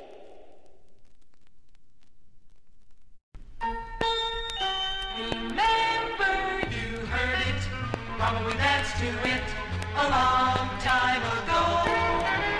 Now's your chance to relive it with Living Radio.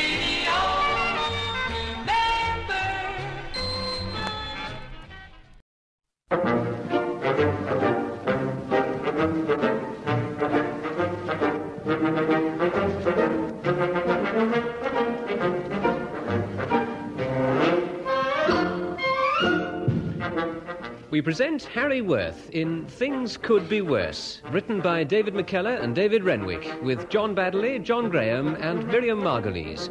Episode 1, The Blackmail Letter.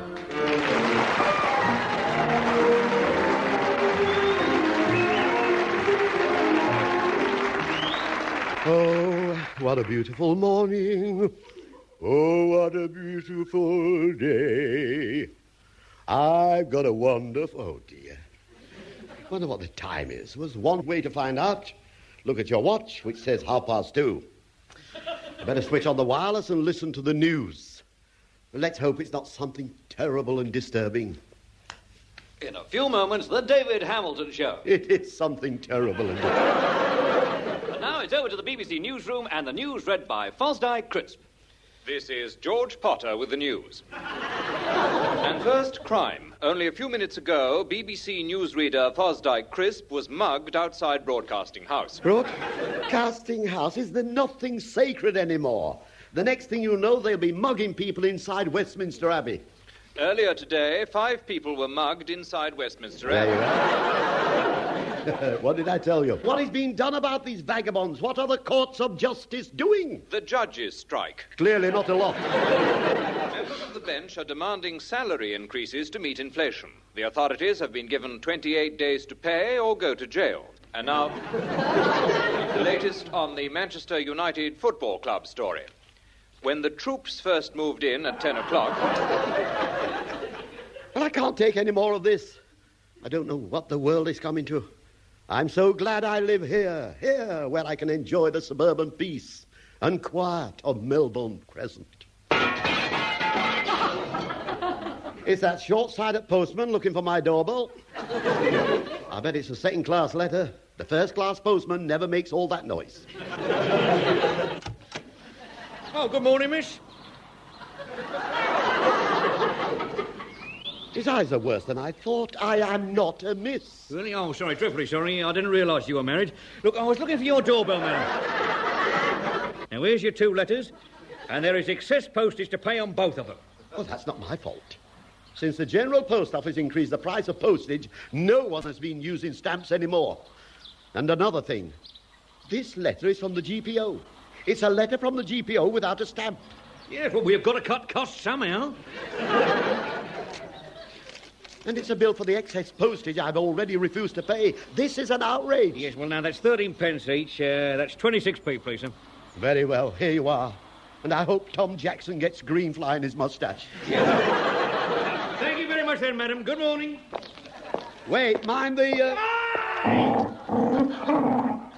Alsatian dog. He's dangerous, as you've discovered. Oh, never mind. I must remember to put up a larger beware of the dog notice.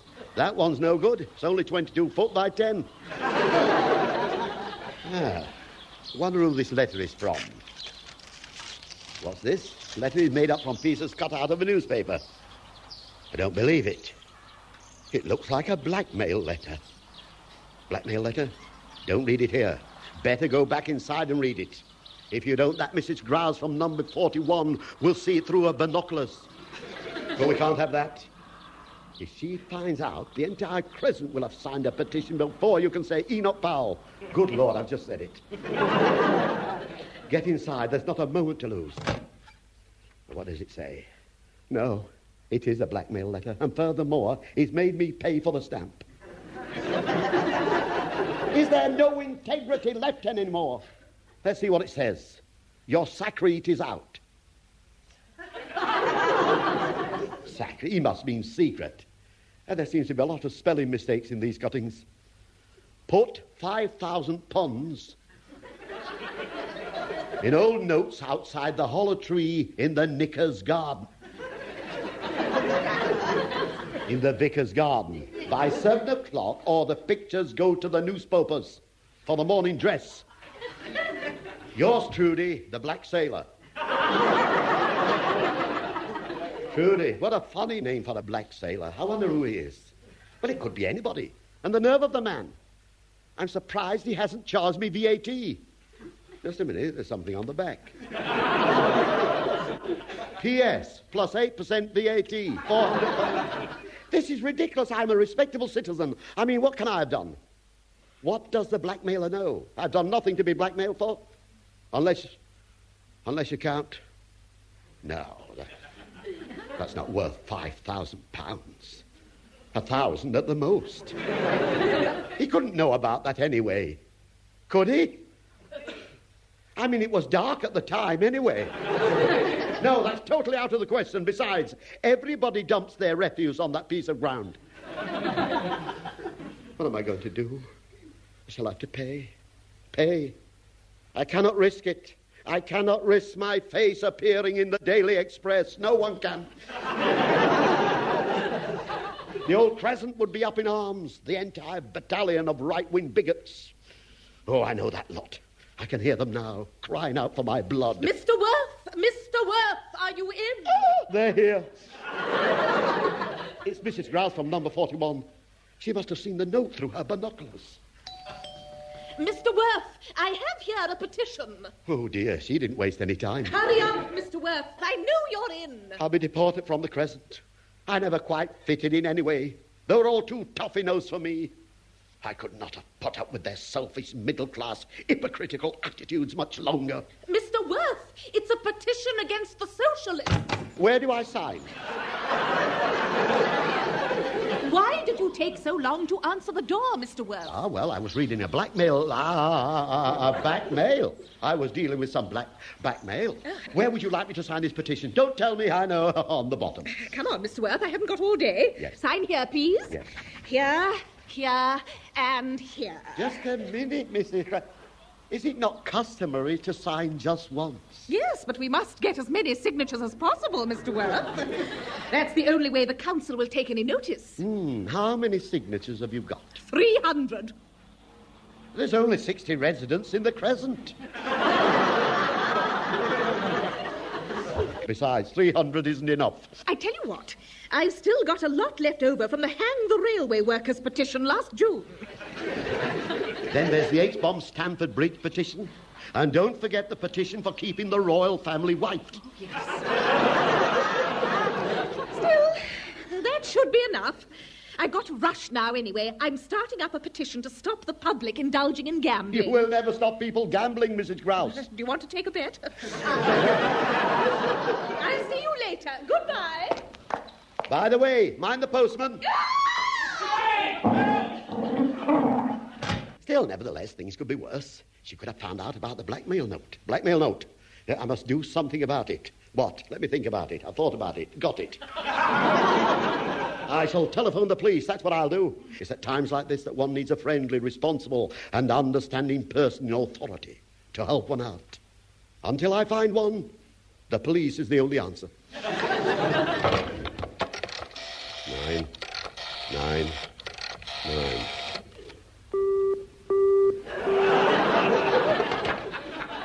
This is ridiculous. 999 engaged. How am I going to contact the police? For heaven's sake, who on earth can this be? Officer, I don't want to be disturbed. Goodbye. Now, where was I? Just one officer? That was a policeman at the door. Good afternoon, sir. Good afternoon. This is really fantastic. I just telephoned your establishment. You were engaged. I'm very sorry to disturb you, sir, but this is a matter of some importance. You're quite right. It is a matter Could you tell me the time, sir? Yes, 3 o'clock. Actually, I'm very glad you decided to call. I'm in a spot of trouble, you know. Trouble, sir? Blackmail. Beg pardon, sir? Blackmail. Pardon? I said blackmail. The reason I was whispering because I didn't want the neighbours to hear. Come inside. I'd like to come inside as well, Constable.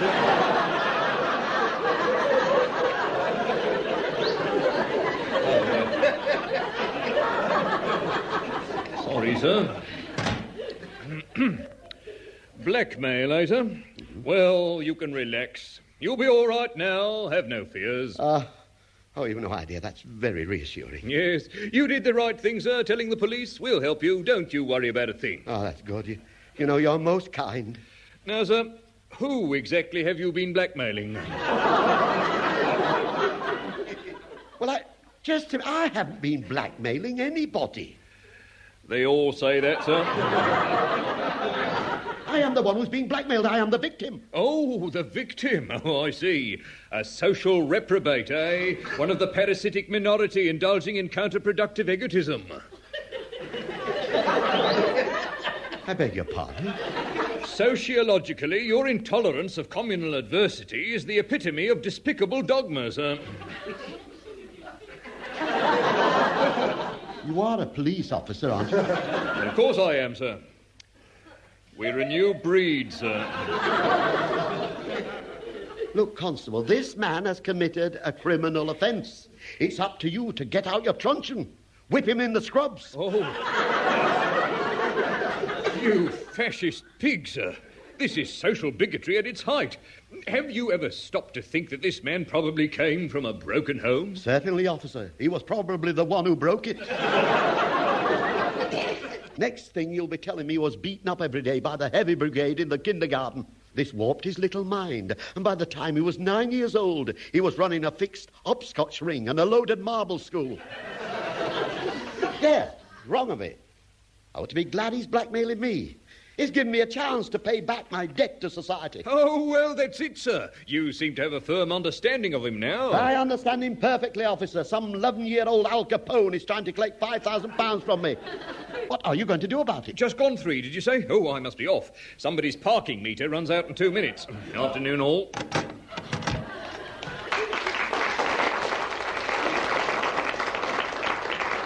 Thank you, Constable. That's the last time I watched the Sweeney.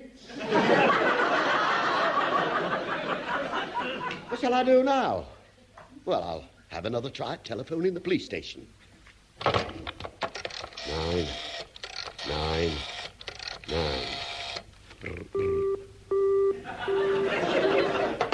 Still engaged. They're probably all on the phone to the speaking clock. I haven't any time to waste. There's nothing else for it. What to do?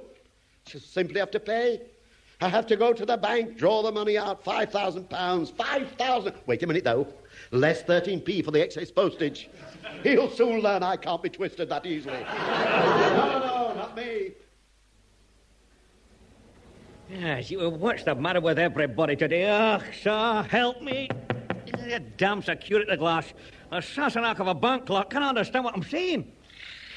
There's no need to get your sporran in a twist.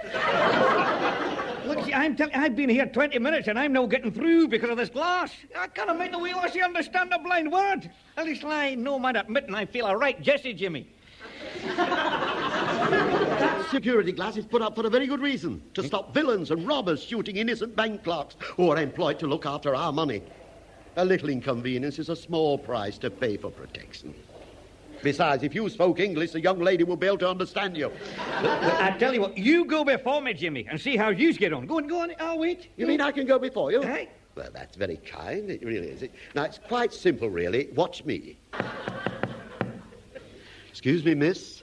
I wish to see the manager to draw out £5,000. Can you understand what I'm saying? It's 3:30. I say, can you understand me? I want the manager.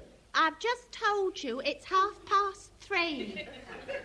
This is taking security too far. I want the manager. You see what I mean, Jimmy? I believe in security as much as the next man. Yeah, well, I am the next man, Jimmy, but I didn't believe in it. I didn't believe it myself. With a carry-on like this, it's impossible to draw any money out. No wonder the banks make such huge profits. Look, miss, I wish to draw out £5,000. Get me the manager. My name is Harry Worth, and my account number is 5871/2R3. And I have a little squiggly bit on the bottom. Oh! I've never been so insulted in all my life. That's right, Worth. Will you please get me the manager? Oh, how dare you! If you don't desist, I shall get the manager. Mr. Cartwright? All right, Miss Peabody, I'll deal with this. Ah, yes, I recognise you, sir. 5871/2R3, isn't it? With a little squiggly bit on the bottom. How dare you, sir? I want to draw out £5,000. Just gone past. This is hopeless. Wait a minute. I shall write it down.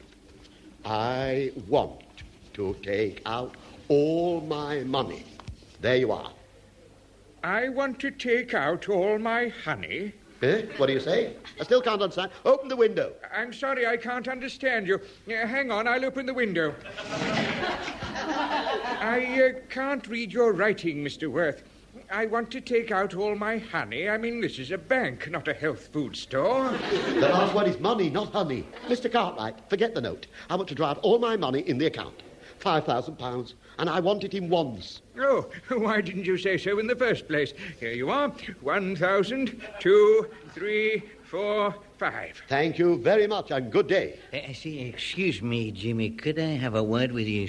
Certainly. What is it? Hand it over.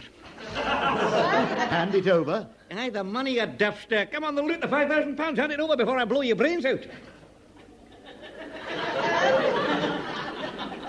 You're a thief. That's it, Jimmy, that's it. Now, look, I was trying to rob the bank when you came in, but they can't understand me. Now you've managed to get some money out. You can hand it over. Well, thanks very much. All the best to you then, Jimmy. Help! Mr. Cartwright! Mr. Cartwright, there's been a bank robbery. Oh, wrong. There's been a Mr. Worth robbery. That money was officially out of the bank. Good afternoon. Excuse me, but I must close the security window. We don't want to be robbed, do we? Right. That does it. You forced me into this, Mr. Cartwright. I am not a violent man by nature, but I must ask you to hand over £5,000. This is a stick-up.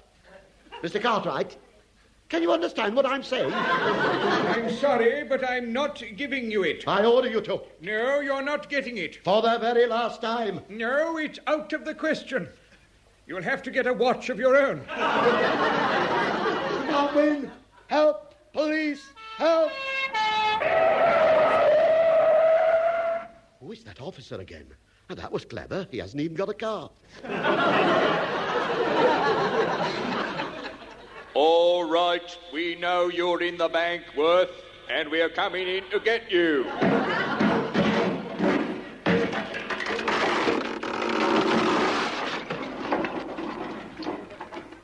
Now then, are you going to come quietly? Look, Constable, I can explain. I am innocent. I'm an innocent victim of a chain of events over which I have no control. All right, sir, but I have one question to ask you. Certainly not. I'm not answering questions until I've spoken to my solicitor. Very well, sir. There's just one thing. What's that, sir? I haven't got one. Me, sir, I am a solicitor. My card, Mr. George And. George And? Yes, sir, of Ponsonby, and Ponsonby. Right, well, Mr. And, you are now my solicitor. Start soliciting. Yes, sir. Very good, sir. Constable, my client refuses to answer any questions until he has been charged and cautioned. Mr. Worth, you are charged with obstructing the police with their inquiries. Anything you say will be taken down in writing and may be used in evidence. Right, thank you, Constable. Now you may ask your question. Very well. Could you tell me the time, sir? Yes, don't answer that. Time? Is that all you can think of? Here, take my watch. I never want to see it again. Oh, thank you very much, sir. 3:45. Oh, dear. Is that the time? Well, I must hurry. I've got to see a man about a dog licence. Excuse me, Mr. Worth. Here is the bill for my services. £250. You don't understand. I haven't got any money now. Yes, God, well, that would appear to be your problem. However, if you're short of money, I strongly advise you see my brother-in-law. He runs a financial house at 123 Gasworks Terrace. Oh, well, thank you for the advice. Oh, that's perfectly all right, sir. Perfectly all right. Yes, that'll be another £100. I can see it all now. There's still a law for the rich and a law for the poor, isn't there? Mr. Worth, so you don't expect me to answer that question for nothing, do you? Good. Good afternoon, sir. Not so far, it isn't. Only one thing to do. Better do as he said. See this financial expert. Taxi!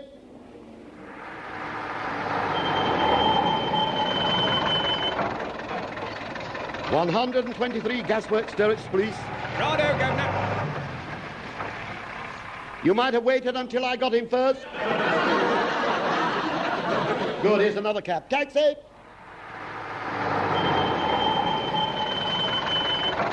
Follow that cab. OK, mate. He's done the same thing. This is hopeless. I shall have to walk.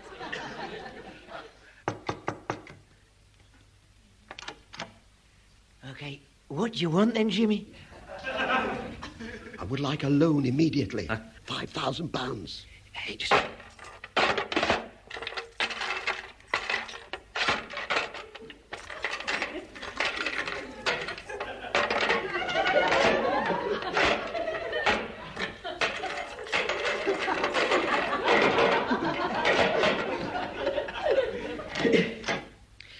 Come in, it's no locked. Pardon me. It's just a thought. Yeah. Haven't we met before somewhere? What? No, Jimmy. That wasn't me in the bank this afternoon. That was my twin brother. Is that right, Velen? Is my twin brother, Jimmy? It's strange, you see. I could have sworn I'd seen that stocking mask before. The ladder's in the same place. Jeez, and the new one today. Well, anyway, could we get down to business now, do you think? OK, now, look, I'm doing this because I feel sorry for you, Jimmy. I feel very sorry for you. Now, here is the money. Thank you. Just a moment. These notes are still wet. I'm not taking these. I'll have some of those out of the airing cupboard. Now, look, don't you want to make a note of my collateral? Yeah. Have you got a pen? Yes, here. Oh, that's enough collateral for me, Jimmy, then. Right, sign here, 25% interest. Oh, well, now that sounds reasonable enough. Hold on. What's this here? What's this on this banknote? That's just the watermark. That's nothing. 2-ply with wet strength. Sounds familiar somehow. There we are. By the way, when exactly is the loan to be repaid? The 15th of July. Today is the 16th. It seems you're in a wee bit of trouble there, Jimmy. I'm off round to the debt collectors. You can expect a visit from them later on today. All right, I'll be seeing you then, sir. No, hang on. What do you mean, debt collectors? Help, police! I've been swindled! Help! Police! Police! It's always the same. Never around when you really need them. Wait a minute, I've got an idea. Could someone tell me the time? 4:30. There you are. Oh, good. I need protection. Oh, sorry, Mr. Worth, I can't stop. I'm on my way to Melbourne Crescent. Obviously you're ahead of me then. In that case, you can give me a lift. Now hold still while I jump on your back.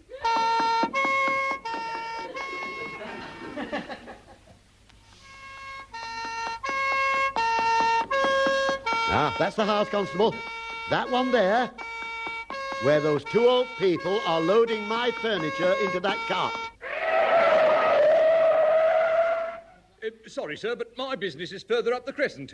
Evening all. But my furniture. Look, they're stealing all my furniture. Oh, no, we ain't, mate. No, we're taking finance company furniture. This ain't a finance company. This is an outrage. Where did I go wrong? I read all the small print. Well, you should have read the big print then, shouldn't you? You've taken everything but the kitchen sink. Oh, don't worry. We haven't finished yet, sir. Now, wait a minute. You can only take what's owing. I mean, what value have you put on these goods you're removing? Oh, see, what do you mean, altogether? Yes. Yeah, well, let me see now. There's the colour sets, circular beds, plus the gentlemen, another scary side there with you. 70. 70 nonsense. The chairs are Georgian for a start. All right, then. Right, 80. 80? How dare you say the table is Victorian? Well, you do rather hard bargain, sir. 90. You haven't noticed the cutlery is genuine Elizabethan. Yeah, first or second? Second. 95. 95, 95. It's not nearly enough. All right, then. £1 and not a penny more. £1? Done. I certainly have been. Rose? Yes, Fred? Rose, take this lot and put it into the cart. Righto, Fred. What kept you, Rose? Piano got stuck on the stairs, Fred. Now, what's next, Fred? What, this is next, Rose? No, not my wall-to-wall carpets. Now, and this. The wallpaper as well. Wait, you can't take the floorboards, can you? Oh, you can. Am I going to walk about on the joists? Did you ever get the feeling that you shouldn't have got up this morning? It's no use. Can't take any more. Blackmail for £5,000 plus VAT. Robbed of all my money. Conned by a solicitor. Swindled by a Scotsman in a pinstripe kilt. Now then, there's nothing else left. I'm going to put my head in the gas oven. Careful with that gas oven, Rose. Oh, no, that's gone as well. Quite. Well, that's high-speed gas, sir. Now, I must say it's been a pleasure to do business with you, sir. Haven't you made one little mistake? You've left me the bricks and mortar. You don't worry, we'll be back in the morning. Right, come on then. Righto, Fred. I'm finished. Finished. Hang on. That's a bit of luck at any rate. They've left my radio. Was mugged inside Buckingham Palace. A man with a very realistic-looking corgi suit is helping police with their inquiries. And now, crime. A daring plot has just been uncovered to blackmail prominent local citizen and founder member of the Shoot the Socialists and Bring Back Democracy Association, Mrs. Victoria Grouse. The plot apparently failed owing to the fact that the blackmail letter seems to have been delivered to the wrong address by a short-sighted postman. The police spokesman commented, "It's lucky we found out about it before any damage was done." Isn't that funny? That blackmail letter wasn't even meant for me in the first place. It was Mrs. Grouse they were blackmailing. I don't believe it. Everything that could possibly have gone wrong for me today has gone wrong. Excuse me, mate, we forgot the radio. Oh, no, not the radio. No, now, don't worry. Don't upset yourself, mate. After all... You're quite right. Things could be worse.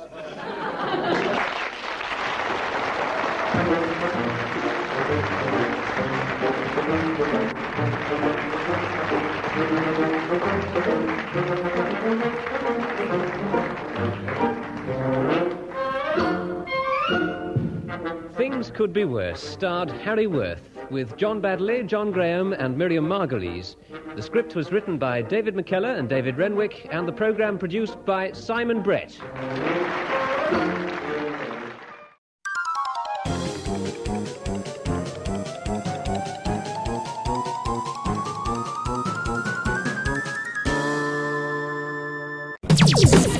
The best music. Patchy, patchy, patchy, patchy, patchy, patchy, patchy, patchy, patchy, patchy, patchy, patchy. My little budgie follows me everywhere I go. I can't budge without him because he loves me so. Sitting on my shoulder, he chatters all the time. He knows my telephone number and every nursery rhyme.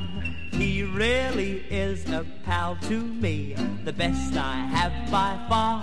So wherever I am, you will always see my little budgerigar. Patchy, patchy, patchy, patchy, patchy, patchy. Here he is. Come on. Up on my shoulder. Up on my shoulder. Good. Cheeky boy. Cheeky boy.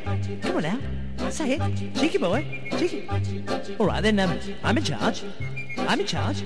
Come on, you love saying this. I'm in charge. Come. He talks all the time, you know. You just can't stop him. He was marvellous at rehearsal. Get back in the cage. He is the cutest little bird you could wish to meet.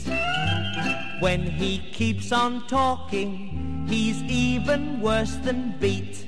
Since the day I bought him, I know that I have found that I will never be lonely as long as he's around.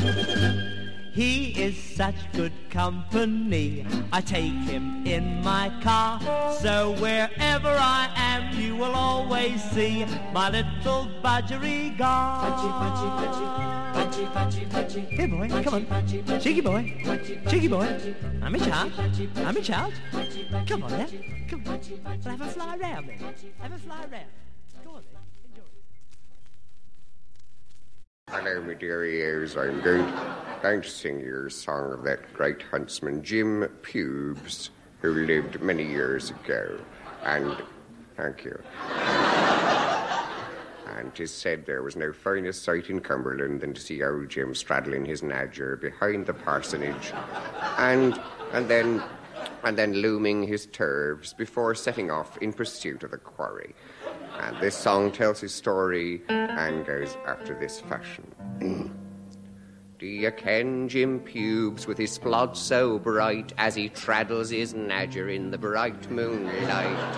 He whirls his posset all through the night, but he can't turn it off in the morning. Oh, the sound of his groat threw me from my bed as he blew up his moolie fit to waken the dead.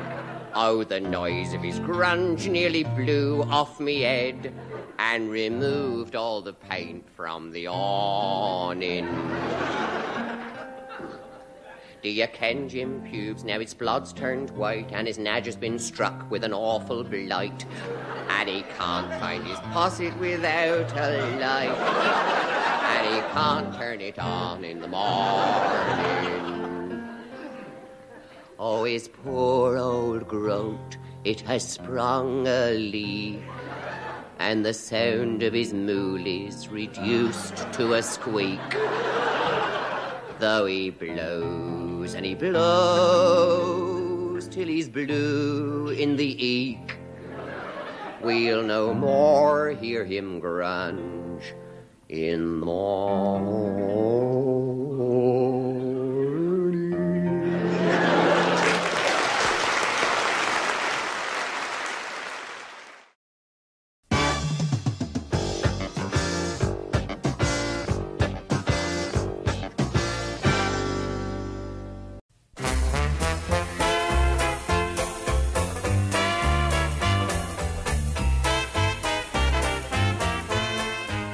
present Derek Guyler and Molly Sugden as Mr. and Mrs. Wheeler in a comedy about retirement. Home to Roost, written by Anne Jones with Norman Rossington as Mr. Bailey.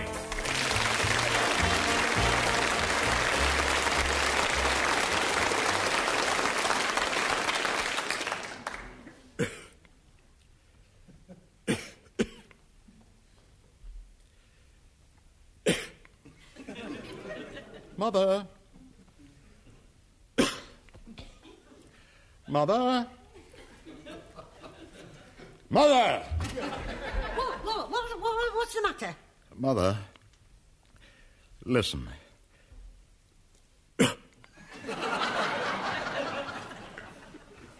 What? Well, What? what did it sound like to you? What? Well, I didn't hear anything. What, you did? You did. You must have heard. No, I didn't hear a sound. Oh. Yes. Now I can. It's the bus on the corner. You've missed it, Father. I wasn't talking about... Well, there'll be another one along soon. If you get a move on, Are you going out? No. No, Mother. I am not going out. And I am afraid I shall not be going out for a considerable time. Oh, well, they're every 20 minutes anyway. You can take your time. Where are you going? I am not going anywhere. I just wanted you to hear... Did you? Yes. You wanted me to hear you go... Yes. Oh. Now, what does it sound like to you, dear? That... Yes. A little cough. Well, I know it was a little... What I wanted... I know what it was. What I asked was, what did it sound like, dear, to you? Well, it sounded like a little cough. I mean, what else would it sound like? It was a cough. It was a cough. A little cough. A little persistent cough? No, just like the one cough. Like anybody might do. Just like a one-off cough. Why? Was there something special about it? Do it again. Go on. Yes, that's a cough, all right. Oh, that is definitely a cough. Certainly a little cough, that is. What now? That's much better. You're getting better at it now. I don't want to get better at it. Well, what are you practicing it for? I'm not practicing. I want to get better from it. From your cough?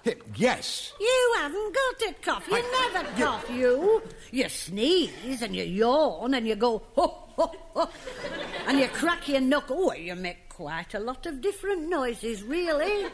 But coughing, no. Ah, you've noticed my knuckles cracking then, have you? Noticed? They do it all the time.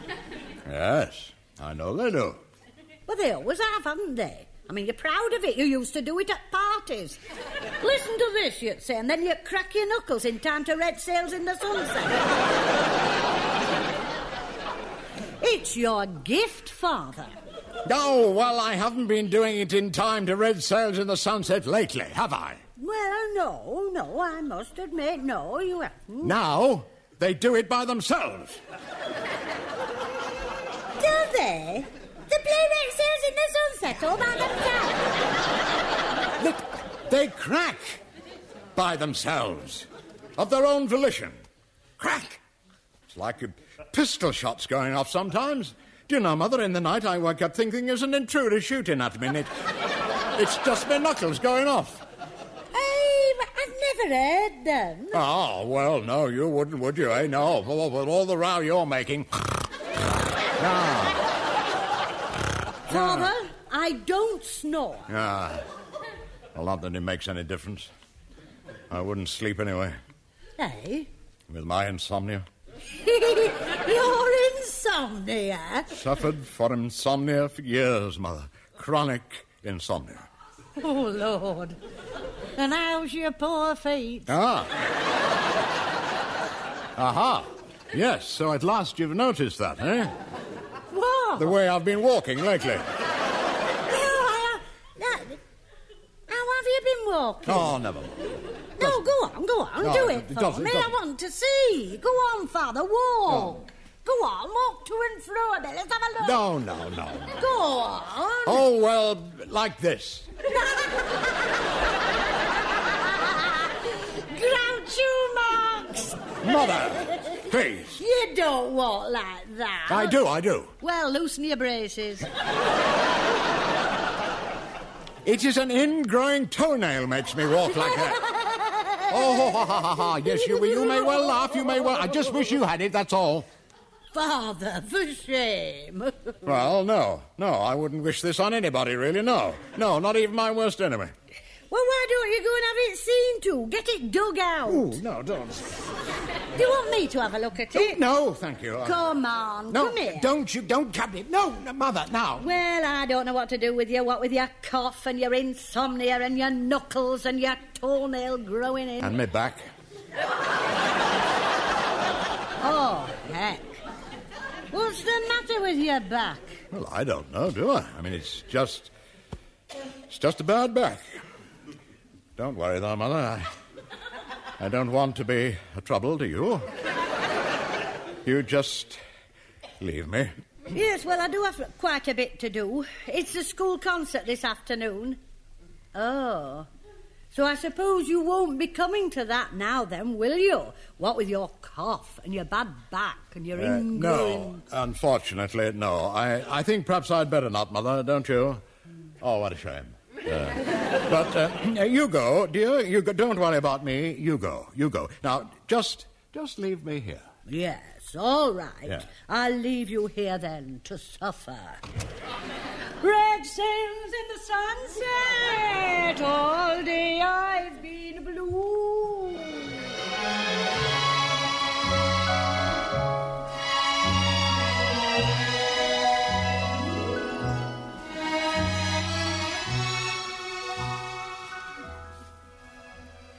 Mum, what's the matter with me dad?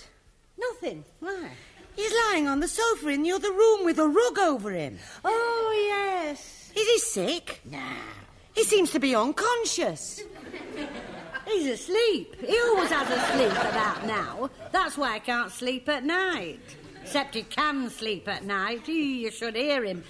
And he thinks he's got insomnia. Oh. And a bad back, an ingrowing toenail, diseased knuckles, and a cough. Not again. Oh, Gaff, if you could have seen him this morning, showing me how he couldn't walk. He looked like this. Groucho Marx. Yeah, that's what I said. Hello. What's this then? Hello, mother-in-law. Hello. I'm just ready. I've only got to put my coat on. What's all the hilarity? Oh, me dad. Where is he? Flaking out in the other room. What's wrong with him? Well, he's got a bad back, a cough, musical knuckles, and an ingrowing toenail. and insomnia. Not really. No. No, of course he hasn't. So, Dad, how did all this come on, then? Been watching those hospital programmes on telly again, I suppose, has he, Mum? Which ones? I don't know. Casualty Ward 20. He watched it Tuesdays. Oh, that's very good. And that one at the weekend. What's it called? Outpatients Department. Yes, that's it. And then there's Tropical Doctor, Military MO, Son of Dr. Kildare, and the Flying Vet. He watches them all. The Flying Vet? Yeah. A couple of weeks ago, he was worried in case he had distemper. People don't get distemper. That's what worried him. He gets everything. He even had hot flushes till I told him what they were. I'll soon fix that. Ooh, that's set him back a lot, just when he was getting over Yellow Jack and all. Oh, that'll be my groceries. Good morrow, gentlefolk. Good morrow. Well met. Just put them down there, will you, Mr. Bailey? We're just on our way out. Oh, aye, the school concert, I surmise, the social event of the year. So, where's our esteemed friend, then? Oh? His good self, the master, the lord of the manor. I'm afraid he's going to have to miss the concert. Huh? He'll be so disappointed. Oh, what's up? Well, he's got a bad back. Insomnia? An ingrowing toenail. Musical knuckles and a cough, that's right, put him there. Well, he hasn't, has he? Yeah. Mr. Wheeler, he hasn't been taken bad. Dear me. Oh, dearie. Oh, Mrs. Wheeler. Poor old soul. Oh, is there anything I can do? No, it's only... he's only... Well, can I see him? Eh? Is he allowed visitors? Yes. Oh. You can see him if you want to. He's just lying there. I don't know. Perhaps you better not now, though. He's asleep. Oh. And you're all just going out, leaving him? Oh, well, it's the concert, you see. Yeah. Charlotte's singing the Good Ship Lollipop. Yes, and jolly good, too, I must say. I must say myself, and you're not going to just leave the old fella? You're going to go out and leave? Well, it will only be a couple of hours, won't we, Ange? Well, I was rather hoping you'd all come back with us for tea. Yes, quite. We'd like you to come round. You're going to go out to tea and the Good Ship Lollipop and leaving the poor old...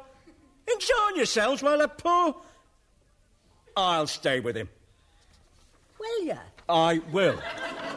If you will so permit.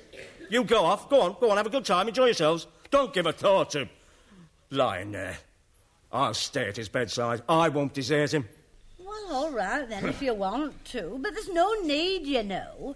He probably won't wake up at all. Eh? Mother-in-law, I don't want to hurry you. Yes, but look, all the best seats will be gone. Oh, yes, well, look, you can if you like, Mr. Bailey. If you want to, but, there's really no need. Allow me to be the best judge of that, eh, Mrs. Wheeler? And they say it's thicker than water. Sure. Some of us have finer feelings, you know. Compassion. Oh, come on, Mum. Yeah, well, it's all right. Come on, then. Well, goodbye, Mrs. Wheeler. Have a good time. Go on. Fiddle while Rome burns. Right, cheerio then, Mr. Wheeler. Bye-bye. Yeah, I don't know. Dearie. Let's go and have a look at Mr. W.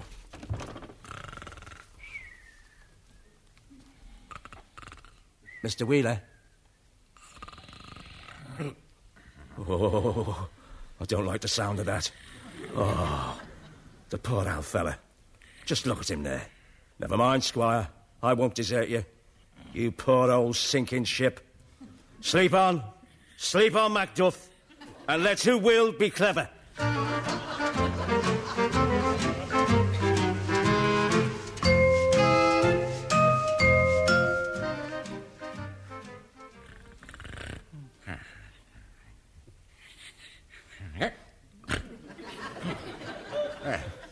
Where am I?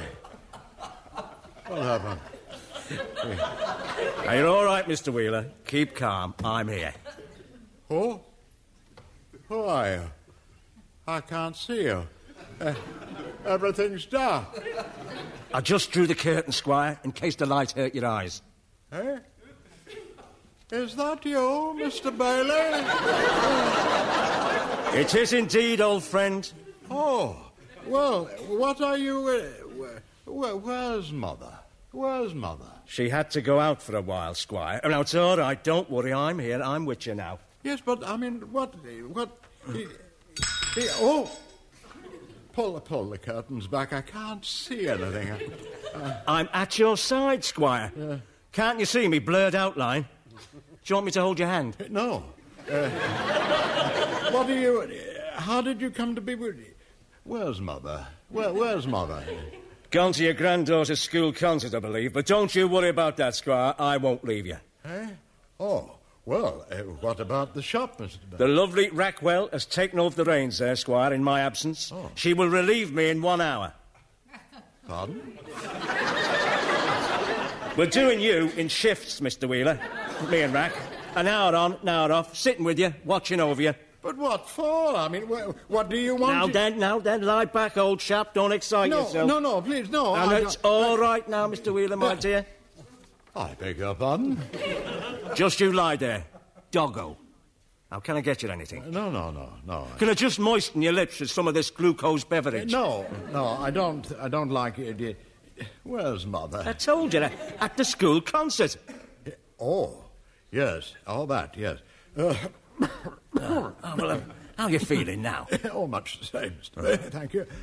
Much the same. Well, don't try to move. Why not? Your back, Squire. Oh. Where's it get you mostly?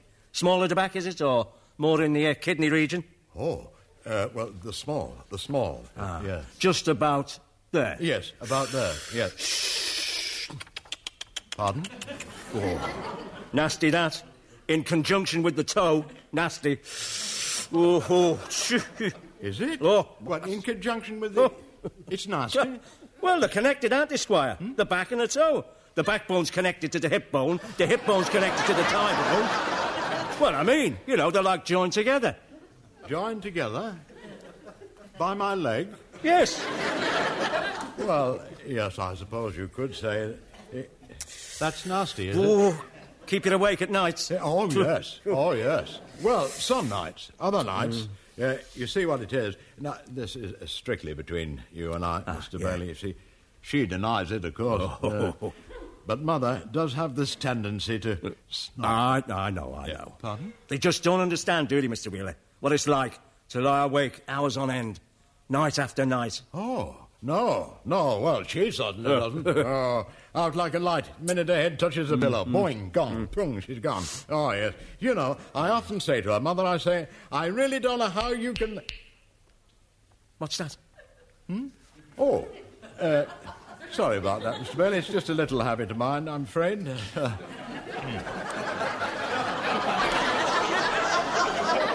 Well, what was it?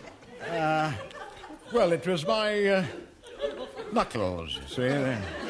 Your knuckles? Yes, I cracked my knuckles. It's, well, I've always... Mr. Bailey, I wonder, have you, by any chance, ever heard a song entitled Red Sails in the Sunset? Red sails in the sunset, way out to the sea. La la la la dee dee, dee dee dee dee. Oh, please. You do that with your knuckles? Yes. It is strong, isn't it? Yes, I do, yes. I've never seen it. No. I've never heard anything. It's clever. I've heard of people playing the spoons and the bones, but the knuckles... You could go on the horse with that, Squire. Oh, no, Yes, the Palladium. What? Red sails in the crack, way out on the track. Oh, carry my crack, home safely to crack. Oh, what a novelty. It could sweep the country. No, it's nothing really. I mean, well, anybody can do it, of course. Could anybody learn? I mean, if I was to practice... well, possibly, perhaps, you see, if... Well, what is it? Well, show me. How do you, what? Yes. Well, now, you see, you take your knuckle... Yeah. No, that one. That's right. Now, between the thumb and the forefinger, do you see? Like that. You see what I mean? Mm-hmm. You see? Now, that's it. Yes. And now, then you sort of... See?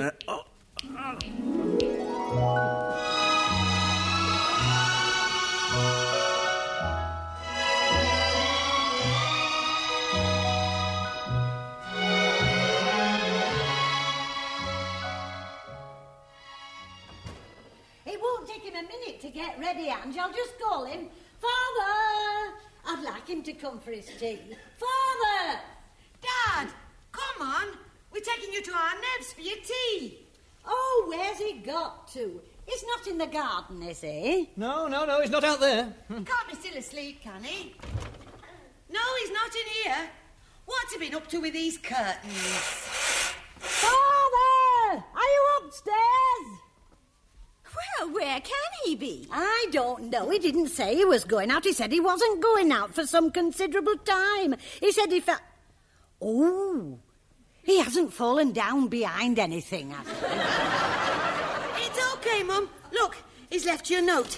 It was in the kitchen. Well, he has gone out. What's it say? Dear Mother, I have gone to the... What? hospital. Oh, no. Hospital? But what? I mean, what? Oh, well, how Jack Bailey. He was here with him. Dad must have been taken ill suddenly, and Jack Bailey's got him into hospital. Oh! Oh, and he wrote me a note. Dear Mother. Dear Mother. Oh, Father. He's never had a day's ill. Yes, he has. He had one today. You said a bad back. Yes, and a cough. I mean, you said he had a cough, Mum. Oh, yes, I know. Oh, that could be anything, really, couldn't it? A bad back and a cough. Anything. Distemper? Oh, Mum. And you made fun of him. So did you. Yes, I did. Oh. Yes, well, I suppose you're sorry now, aren't you? Oh, you must be. You must feel awful making fun of him like that. Yes. Heartless, really. No, I'm not. I'm not heartless. No, I didn't say you were heartless, Mum. I just said it was heartless. You know, mocking, poking fun and not having any sympathy and... Laughing at him. When all the time he was in... Suffering. Agonies, Well, probably. I didn't know he was suffering. Well, he's always suffering. Except he's not. He's never suffering, not really. He just thinks he is. I never take any... Mum! Poor old boy. Oh, I've been a bad wife. Well, it's too late to alter that now, Mother-in-law. Oh! No, it may not be. Not quite. Well, what are we all standing here for? Nev, will you take me down to the hospital? What? Oh, of course, Mum. Yes, delighted. A pleasure. I'm coming too. Oh, my poor dad. My poor dad. Nev, can I drive? What? Oh, no, Ange, no. I mean, you drove here. It is my turn. Oh, meanie. Well, one of you. Come on, Mum. Oh, be quick. Let's get down to that hospital. Yes, I'm just trying to think where I've put my car keys. Oh, Nev, they're in your hand. Come on.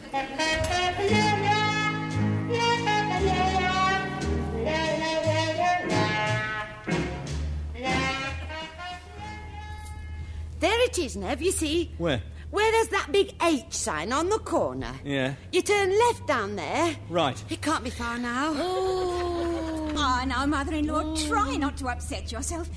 You mustn't let him see that you're upset, otherwise he'll guess. Guess what? That you're upset. That's if they... What? If they what? Allow anyone to see him in his condition. Oh, I'll let Mum in, surely, Ange. You know, next of kin. Oh, Nev. What do you mean, she is? Here, Mum, the house is in both your names, isn't it? I gave him the best years of my life, you know. Did you? Were they the best years of your life? They can do marvellous things now, you know, Mum, in hospitals. Can they? Do you think they can cure him? Oh, yes. Surely. What of? Pardon? What's he got for them to cure him of? Well, it'll be his back, won't it? No, the cough, I'd say. You said he was coughing, didn't you, Mum? Yes, well, I would go for the toe, personally, every time myself. Oh, what about the cough? no, if he was coughing... Not the cough, all the back. The toe is the thing. Anyway, the toe, the ingrown tail, I can assure you, it's the toe that did But it. what do you think, Mother-in-law? I think that's him standing over there by that bus stop. Look. Yes, it is. Dad! Oh, it is! Father! You! Stop the car, Nick! Stop the car! Father! Ah, hello. Come on, Dad. Come on, hop in. Oh, well, this is lucky.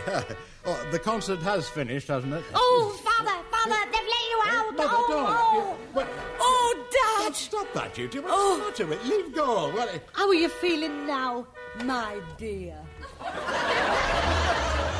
eh? What was it, Dad? Was it your cough, Dad?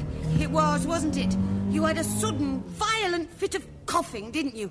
You were choking. And your back. Was it your back? I'll manipulate it, Father. Every night I manipulate it for you without fail. I will. But why did they let you out? They didn't let me. I wasn't. It was the toe, wasn't it, Dad? The toe. I knew it was the toe. Rigor mortis.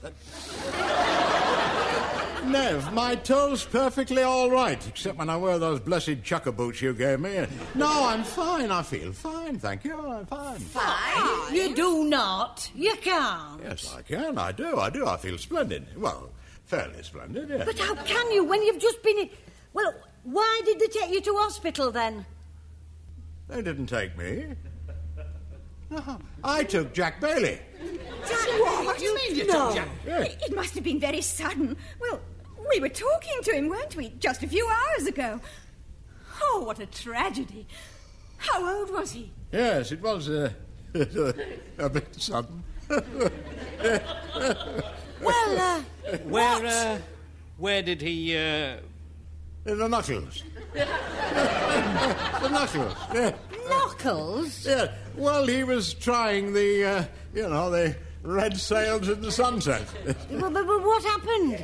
Well, Rack walked in, and he said, "Hang on a minute, Rack, I'm trying to crack my knuckles." And she picked up the poker and cracked them fine.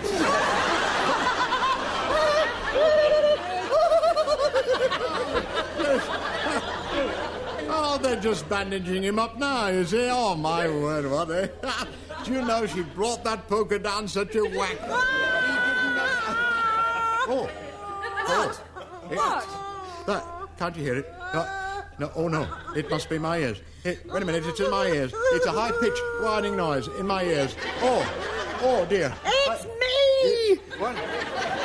It's me making a high-pitched whining noise, and if I have any more of this from you, you'll get more than a high-pitched whining noise in your ears. You'll hear bells, and you'll see stars, and you'll have a black eye and a cauliflower ear and a broken nose, and it'll be me doing it to you. Me, who you had me worried to death for.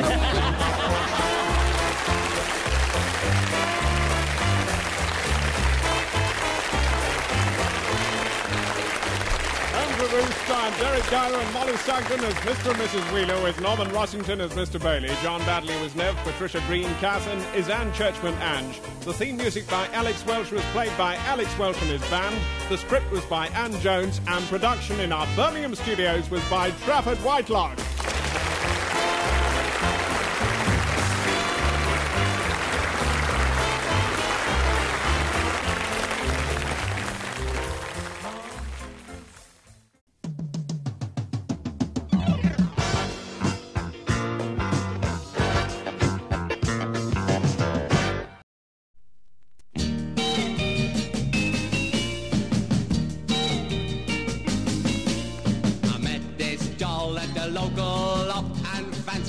Right away, but when I tried to hold her tight, she started in to say, "Hands up, stop mucking about.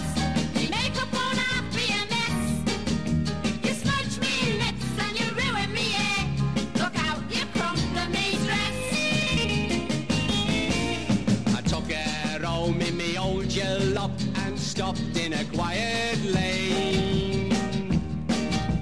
I tried to steal a kiss, but then she started in again. Hands up, stop mucking about. Your makeup won't have be a mess. You smudge me lips and you ruin me hair. Look out, you crumple me frock. And so last night in a man's front room, she's dressed in her jeans and sweater. She tried to cuddle up close to me. I said, "You want to know better. Hands off, stop mucking about. You're creasing me new mohair suit. You ruined me tie and Italian shirt, which cost me all of my loot. Hands off, stop mucking about. So where do we go from here? If we don't dress like a couple of tramps, we'll have no loving this year. If we don't dress like a couple of tramps, we'll have no loving this year. We won't, you know. I tell you what I'll do. I'll come straight home from work in my overalls, you know what I mean? And you can wear your pinafore like you do around the house. And we'll be able to get at it, and we'll be all right there. No trouble either side, you know what I mean? And your man will be all right about that, won't she? Because she's a lovely little girl. She's smashing. Oh, I love your man. She's great. The best music.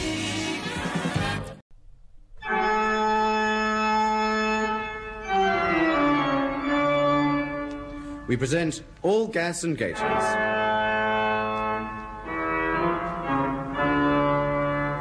The Bishop warms up.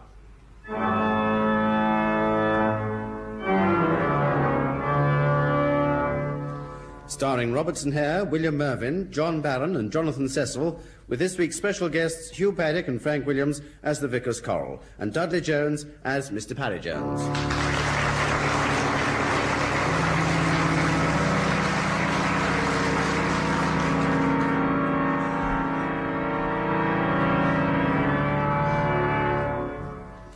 It is a bright winter morning as the Bishop's chaplain, the Reverend Mervyn Newt, comes downstairs at the start of another day. Oh, I'm so tired. Must be dreadfully early. What does the clock say? 10 o'clock? 10 o'clock? It can't be. At the first stroke, it will be 9:59 and 40 seconds. Excuse me, are you sure? At the first stroke, it will be 9:59 and 50 seconds. I'm sorry, madam. I think you must be mistaken. At the first stroke, it will be 10 o'clock precisely. Look, I don't want to argue with you, madam, but I'd advise you to check your watch. What's the matter, Newt? Good morning, my lord. Nothing. It's just they're all at 6s and 7s at the telephone exchange. Well, who are you speaking to? The lady who tells the time, Miss Tim. Oh, that's the speaking clock. It's a record, Newt. Of course. Of course it is. I'm sorry, I'm so tired, I'm not properly awake. Have you had breakfast yet? Breakfast? Haven't you had breakfast yet? No, my lord, have you? Of course, I've just come back from Matins. Good Lord, then it really is 10 o'clock. Of course it is, and I'm surprised it's not 11, judging by the length of the anthem. Anthem? That's the 4th anthem the choir has sung this week. Yes, and incidentally, by far the most boring, Newt. Then the Dean really is going ahead with his plan to put the cathedral on the map musically. Yes, Newt. It seems we may regret his going to preach at King's College, Cambridge last week almost as much as they must have done. Their music must have impressed him very much. A little bit too much, if you ask me. Still, the choir school breaks up today, and while the boys are on holiday, we can look forward to 4 weeks without anthems. Now, have you opened the post? Yes, my lord. Newt, how dare you yawn like that in my face? Oh, I'm so sorry, my lord. It's the central heating. Indeed? What, pray, is wrong with my new central heating? Well, nothing, my lord, nothing. It's just it's rather hot. Heating, Newt, is meant to be hot. I know, my lord, but was it necessary to screw up all the windows? No, I thought I had explained to you that we cannot install expensive central heating and then start opening all the windows. Yes, my lord, you did, but my room's directly over the boiler. Oh, is it, Newt? Oh, poor old Newt, yes, I hadn't really realised that. Yes, and it's got the hot tank actually in it. Ah, then you certainly mustn't open the window. We can't let the hot tank get cold, can we? Now, where's the mail? Here's one. It's from the Reverend Percival Stott at Badgeworth. Oh, old Stott. Looking forward to hearing you lead us at the hymn service tomorrow. Oh, bless his old heart. Is it the hymn service tomorrow, my lord? Well, of course it is, Newt. You know we always hold it the day after the boys go home. Oh, dear. Do you think the Archdeacon will insist on singing a solo of Onward Christian Soldiers again this year? Oh, I do hope not, Newt. You know, Henry never seems to realise his voice is definitely an acquired taste. Bishop! Bishop! Ah, morning, Henry, dear old thing. What's the matter? It's the Dean, Bishop. Well, what about him? Oh, he's on the roof. On the roof? Which roof? The choir school roof, Archdeacon? Yes, he's standing right on the edge. Ah, that'll be something to do with the retiling, won't it, my lord? Oh, yes, of course. They start today. He's probably supervising the workmen, Henry. Oh, then he isn't going to jump off. Jump off, Henry? Why should you imagine that he'd do that? Oh, just wishful thinking. Never mind now, Henry. We've got the hymn service tomorrow. Oh, so we had, Bishop. What are we going to sing? There's always Abide With Me. Fast falls the eventide. We can hardly sing that just before lunch. No. Now, what would be suitable just before lunch? How about I hunger and I thirst? See who that is, will you, Newt? Right, my lord. Ah, Newt, good morning. Oh, good morning, Dean. Won't you come in? Thank you. The Dean, my lord. Ah, Dean. Well, my lord, what about matins, eh? What about it, Dean? The anthem, my lord. Rejoice! Oh, that. Well, surely you were impressed. Oh, well, yes. It was very nice, wasn't it, Henry? Yes, Bishop. Nice and long. Long? But the choir only sang the first part. Ooh. They will sing the anthem in its entirety tomorrow. Tomorrow? But they can't, Dean. They're going home. Yes, Dean. Surely you haven't forgotten. We have the annual hymn service tomorrow. There will be no hymn service tomorrow, my lord. No hymn service? What do you mean? We shall hold a music festival instead. I have arranged for the choir to stay on an extra day. But what about the roof of the choir school, Dean? Yes, I mean, haven't the men begun taking the tiles off? I'm having a tarpaulin put over it for the night. But what about the boys? Surely they're not going to be pleased at the prospect of staying on. I did not consult them, my lord. Their parents seem delighted. Oh, I'm not surprised. But Dean, those boys could catch pneumonia. I must tell you that I strongly disapprove of this arrangement. If you take my advice, you will cancel the music festival and send the boys home at once. May I remind you, my lord, that the choir is under my control? Precisely, Dean, and you have a duty to see that the boys are properly housed. This is nonsense. The boys are only to be there for one night. They will go home after the music festival tomorrow. What sort of musical festival is it going to be, Dean? A veritable feast, Archdeacon. A musical cornucopia worthy of St. Cecilia herself.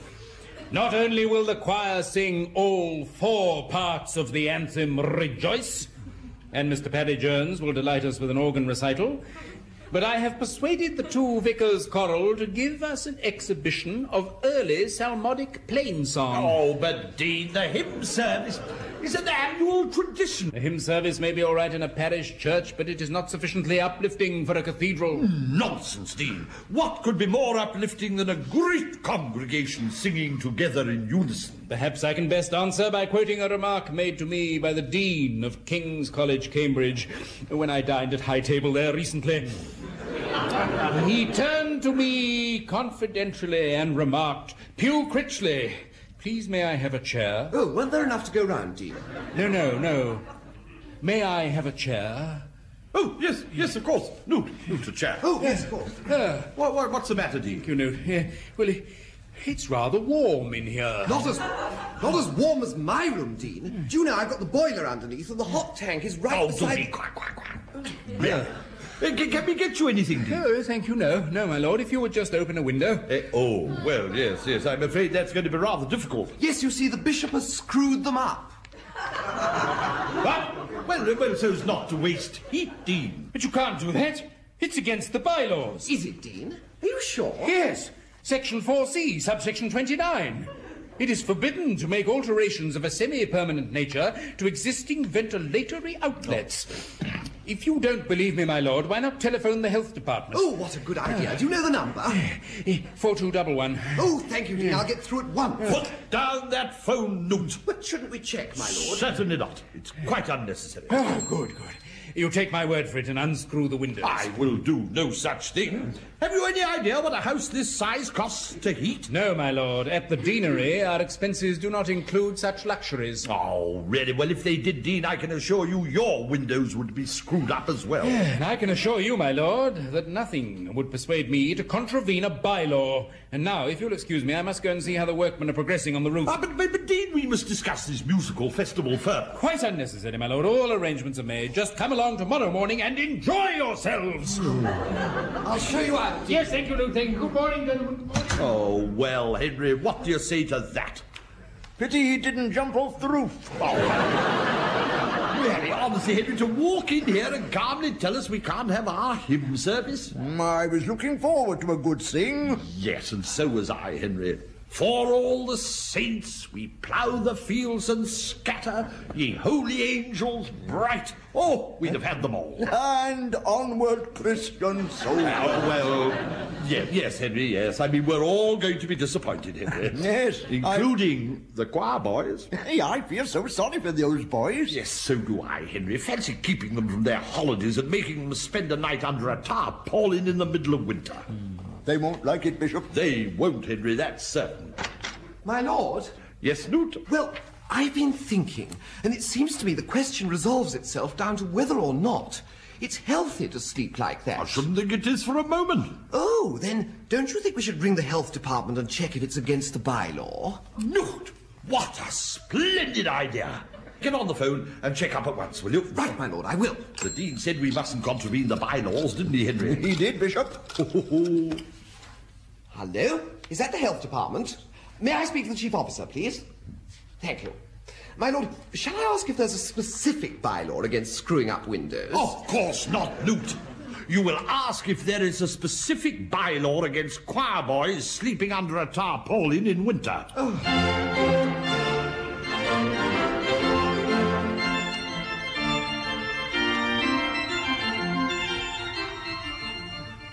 I must say, Newt, you know, you get a splendid view of the choir school roof from your bedroom window, don't you? Can you see anything through those binoculars? No, my lord. The health inspector's still examining the tiles.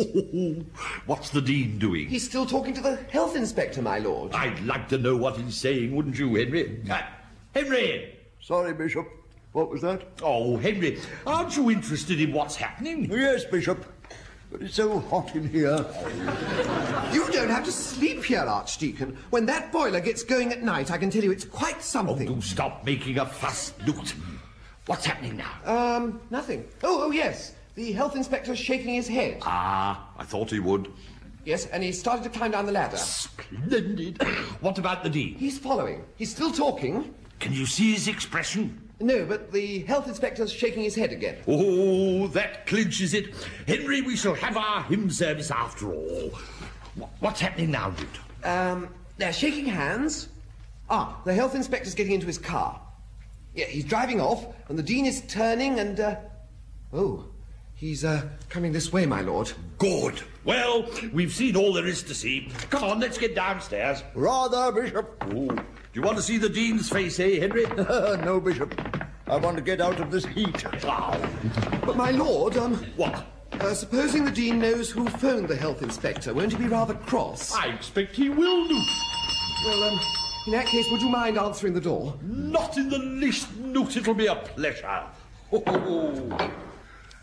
Dean, do come in. Back again. Thank you, my lord. Have you come to give us some more news about the musical festival? Yes, my lord. We've hit a snag. A snag, Dean? I wonder what it can be. Well, surely you know. Didn't you ring the health officer? Me, Dean? Well, no. As a matter of fact, I didn't ring him. Then who did? Someone must have. Well, Dean, you see, it was like this. You rang him, did you, Newt? Well, yes, Dean, I did, but acting on orders. Then whom must I thank? Thank? For preventing me breaking a bylaw. I'm most grateful. Oh, my dear Dean, I'm so glad you take it like this. I'm sure it's all for the best, you know. After all, as I said earlier, you do have a duty to see that the choir is properly housed. And nice as it would be to have a musical festival, I'm sure you're much wiser to send those boys home. I'm not sending them home. You're not? No. It has proved impossible to arrange it at such short notice. Mr. Paddy Jones assures me he would never hope to contact the parents, so we've been forced to find alternative accommodation. Oh, that won't be easy, Dean. No, my lord, no. We need a large house. How about the deanery, Dean? How kind of you to suggest it, Archdeacon. Oh, it was a pleasure. Unfortunately, when I told the health inspector of our heating arrangements, he seemed to think the boys would be not much better off than under the tarpaulin. Was he able to make any alternative suggestion, Dean? Yes, Newt, he has been most helpful. Where does he suggest they go, Dean? Here, my lord. Here? Oh, not in my palace? Yes, when I told him about your new central heating, he said we need look no further. Oh, did he? Well, Dean, I've got to think about this. Yes, I'm afraid there's no time for that. That will be the advance party. I'll go and let them in. Oh, no, but Dean, I'm sorry. You really can't ask me to have all those boys here. I'm afraid I must, my lord. After all, as you said yourself, I do have a duty to see that the choir is properly housed. Come along in, boys. Come along in.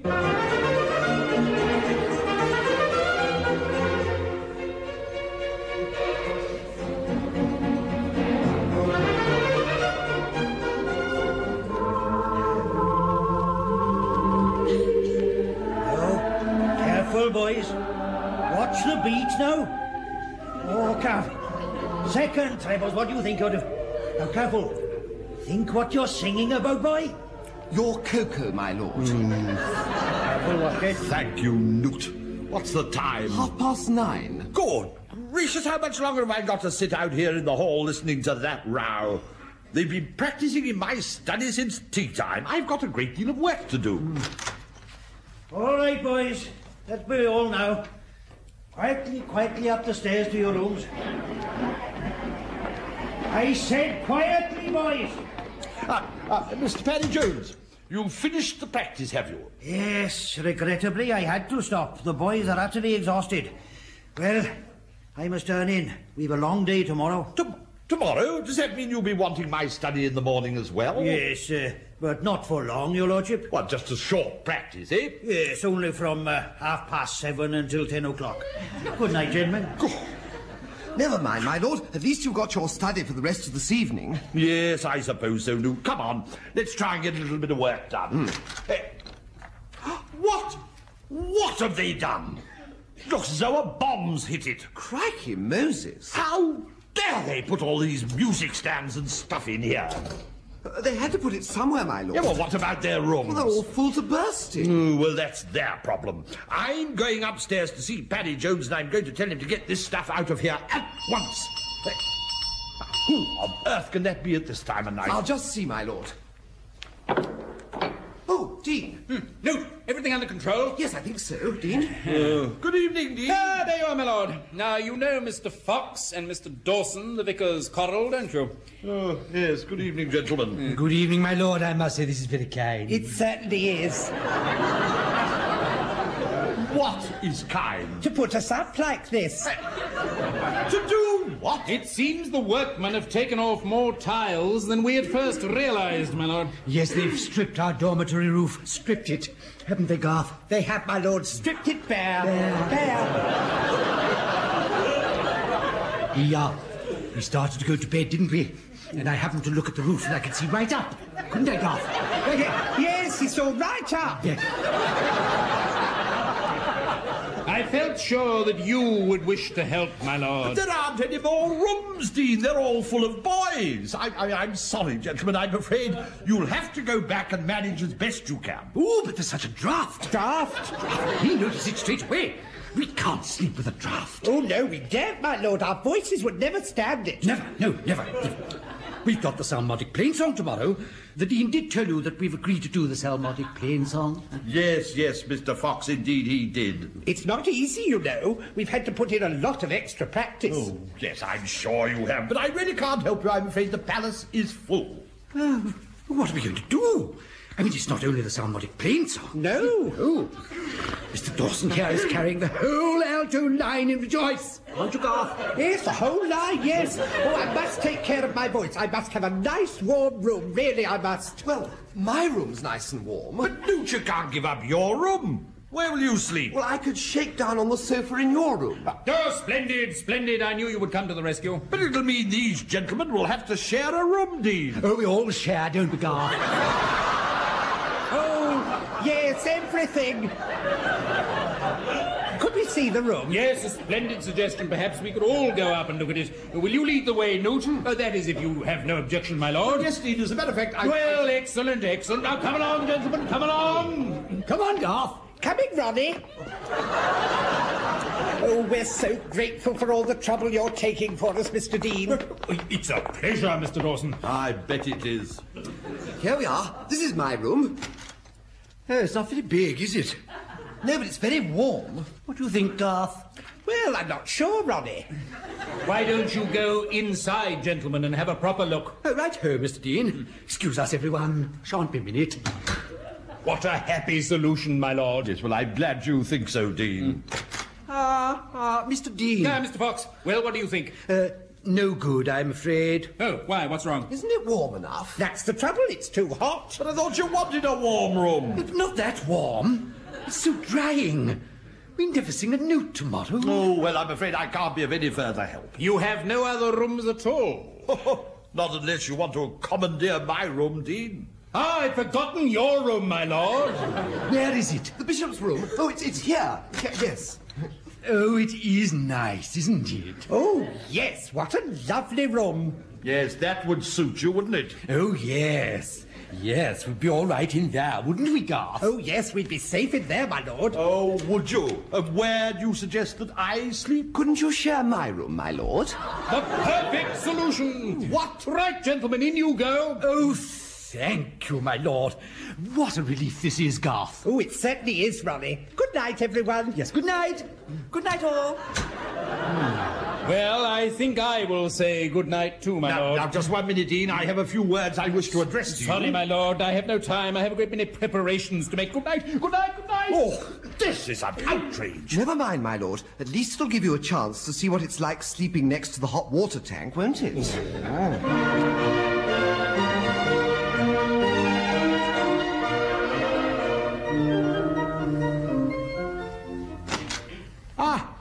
There you are, Newt.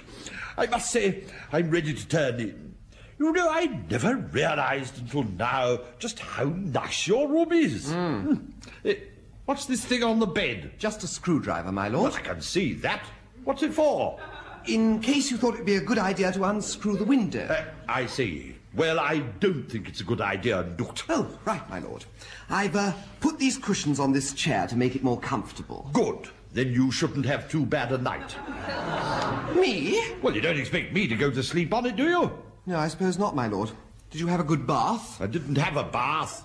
The choir boys have used all the hot water. You should have waited, my lord. It soon warms up. Oh, does it? And I suppose it gets warm in here, too. Yes, my lord. Would you like to unscrew the window? Certainly not, Newt. Good night. Good night, my lord. That is, haven't you forgotten something? Me? No, I don't think so. Oh. What were you thinking of? Nothing. Nothing, my lord. Good night. Good night, Newt. Newt? Yes, my lord? Have you dropped something? Me, my lord? What are you doing down there on your knees? Saying my prayers. Oh, yes. I see. Don't you say yours, my lord? Well, of course I do, Newt. Yeah. In bed. Lift up mine eyes unto the hills. What on earth's that noise? It sounds like singing, my lord. At this time of night, who can it be? I think it must be the vicar's chorus. Oh, this is too much. Kindly be quiet. Good. That shut them up. Hello? Now what are they up to? Did you want something? Yes. Yes, Mr. Fox, I did. I want you to stop making that noise. Noise? But we're only having a last little private rehearsal for tomorrow, your lordship. Yes, but we're trying to sleep, Mr. Fox. Oh. Then why don't you get off that chair and go to bed? I am in bed. This is where I'm sleeping. Takes all sorts, doesn't it? Good night, both. Good night, Mr. Fox. Oh, now perhaps we'll get some peace. Turn the light off, Newt. Very well, my lord. I'm just going to have a bath, Garth. Right here, Ronnie.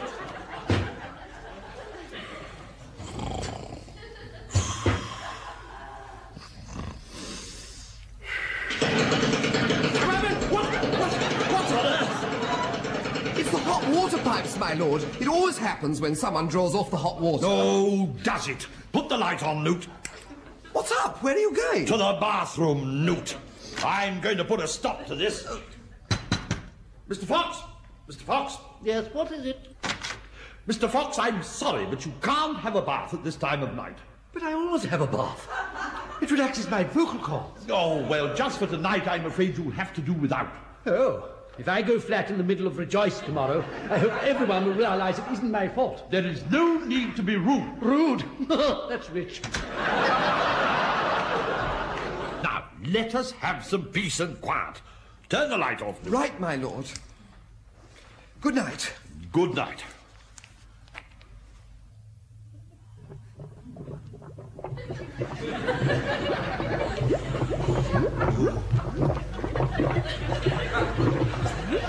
Water! Water! What's that, my lord? Where am I? Where am I? In my room, my lord. Oh, Newt! What's the matter? I was dreaming, Newt. Was it a bad dream, my lord? Yes, Newt. I dreamt that I just died. How wonderful!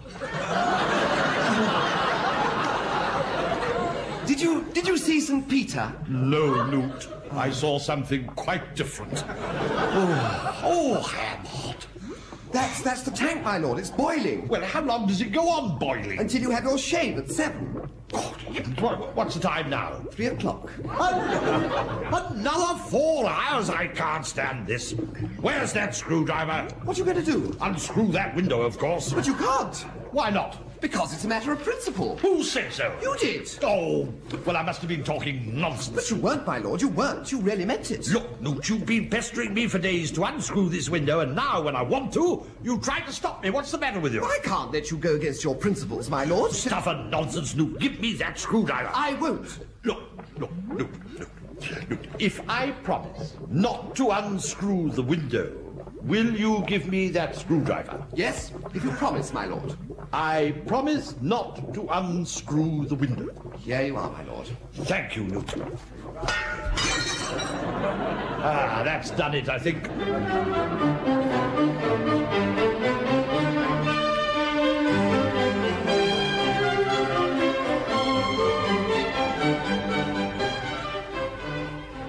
Oh, good morning, Newt. It looks as though we're first down. Yes, my lord. What a dreadful night. Oh, look, my lord. What, Newt? The study. Well, what about it? Good heavens, they've tidied it up. The Dean must have made them. Yes, but when, if we're the first people down? Well, perhaps we aren't, my lord. What's the time? Well, it's 11 o'clock, it can't be. The music festival is in a quarter of an hour. Oh, morning, gentlemen. So you've woken up at last.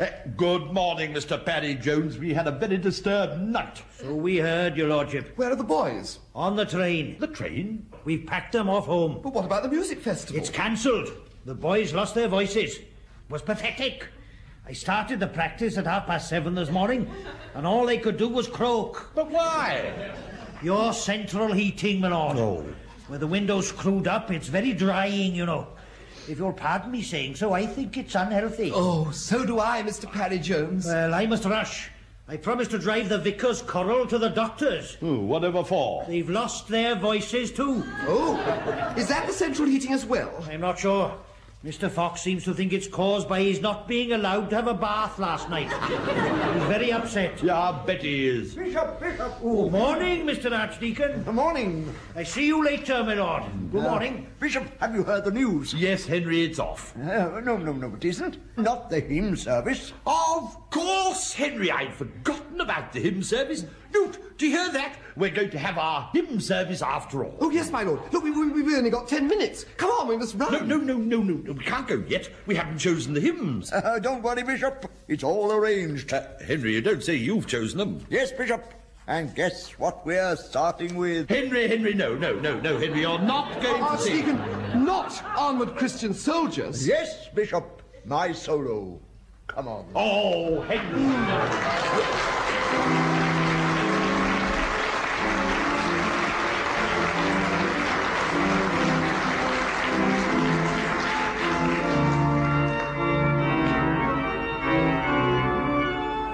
In that episode of All Gas and Gaiters, the parts were played as follows. The Archdeacon, Robertson Hare, the Bishop, William Mervyn, the Dean, John Barron, the Chaplain, Jonathan Cecil, Mr. Fox, Hugh Paddock, Mr. Dawson, Frank Williams, Mr. Parry Jones, Dudley Jones.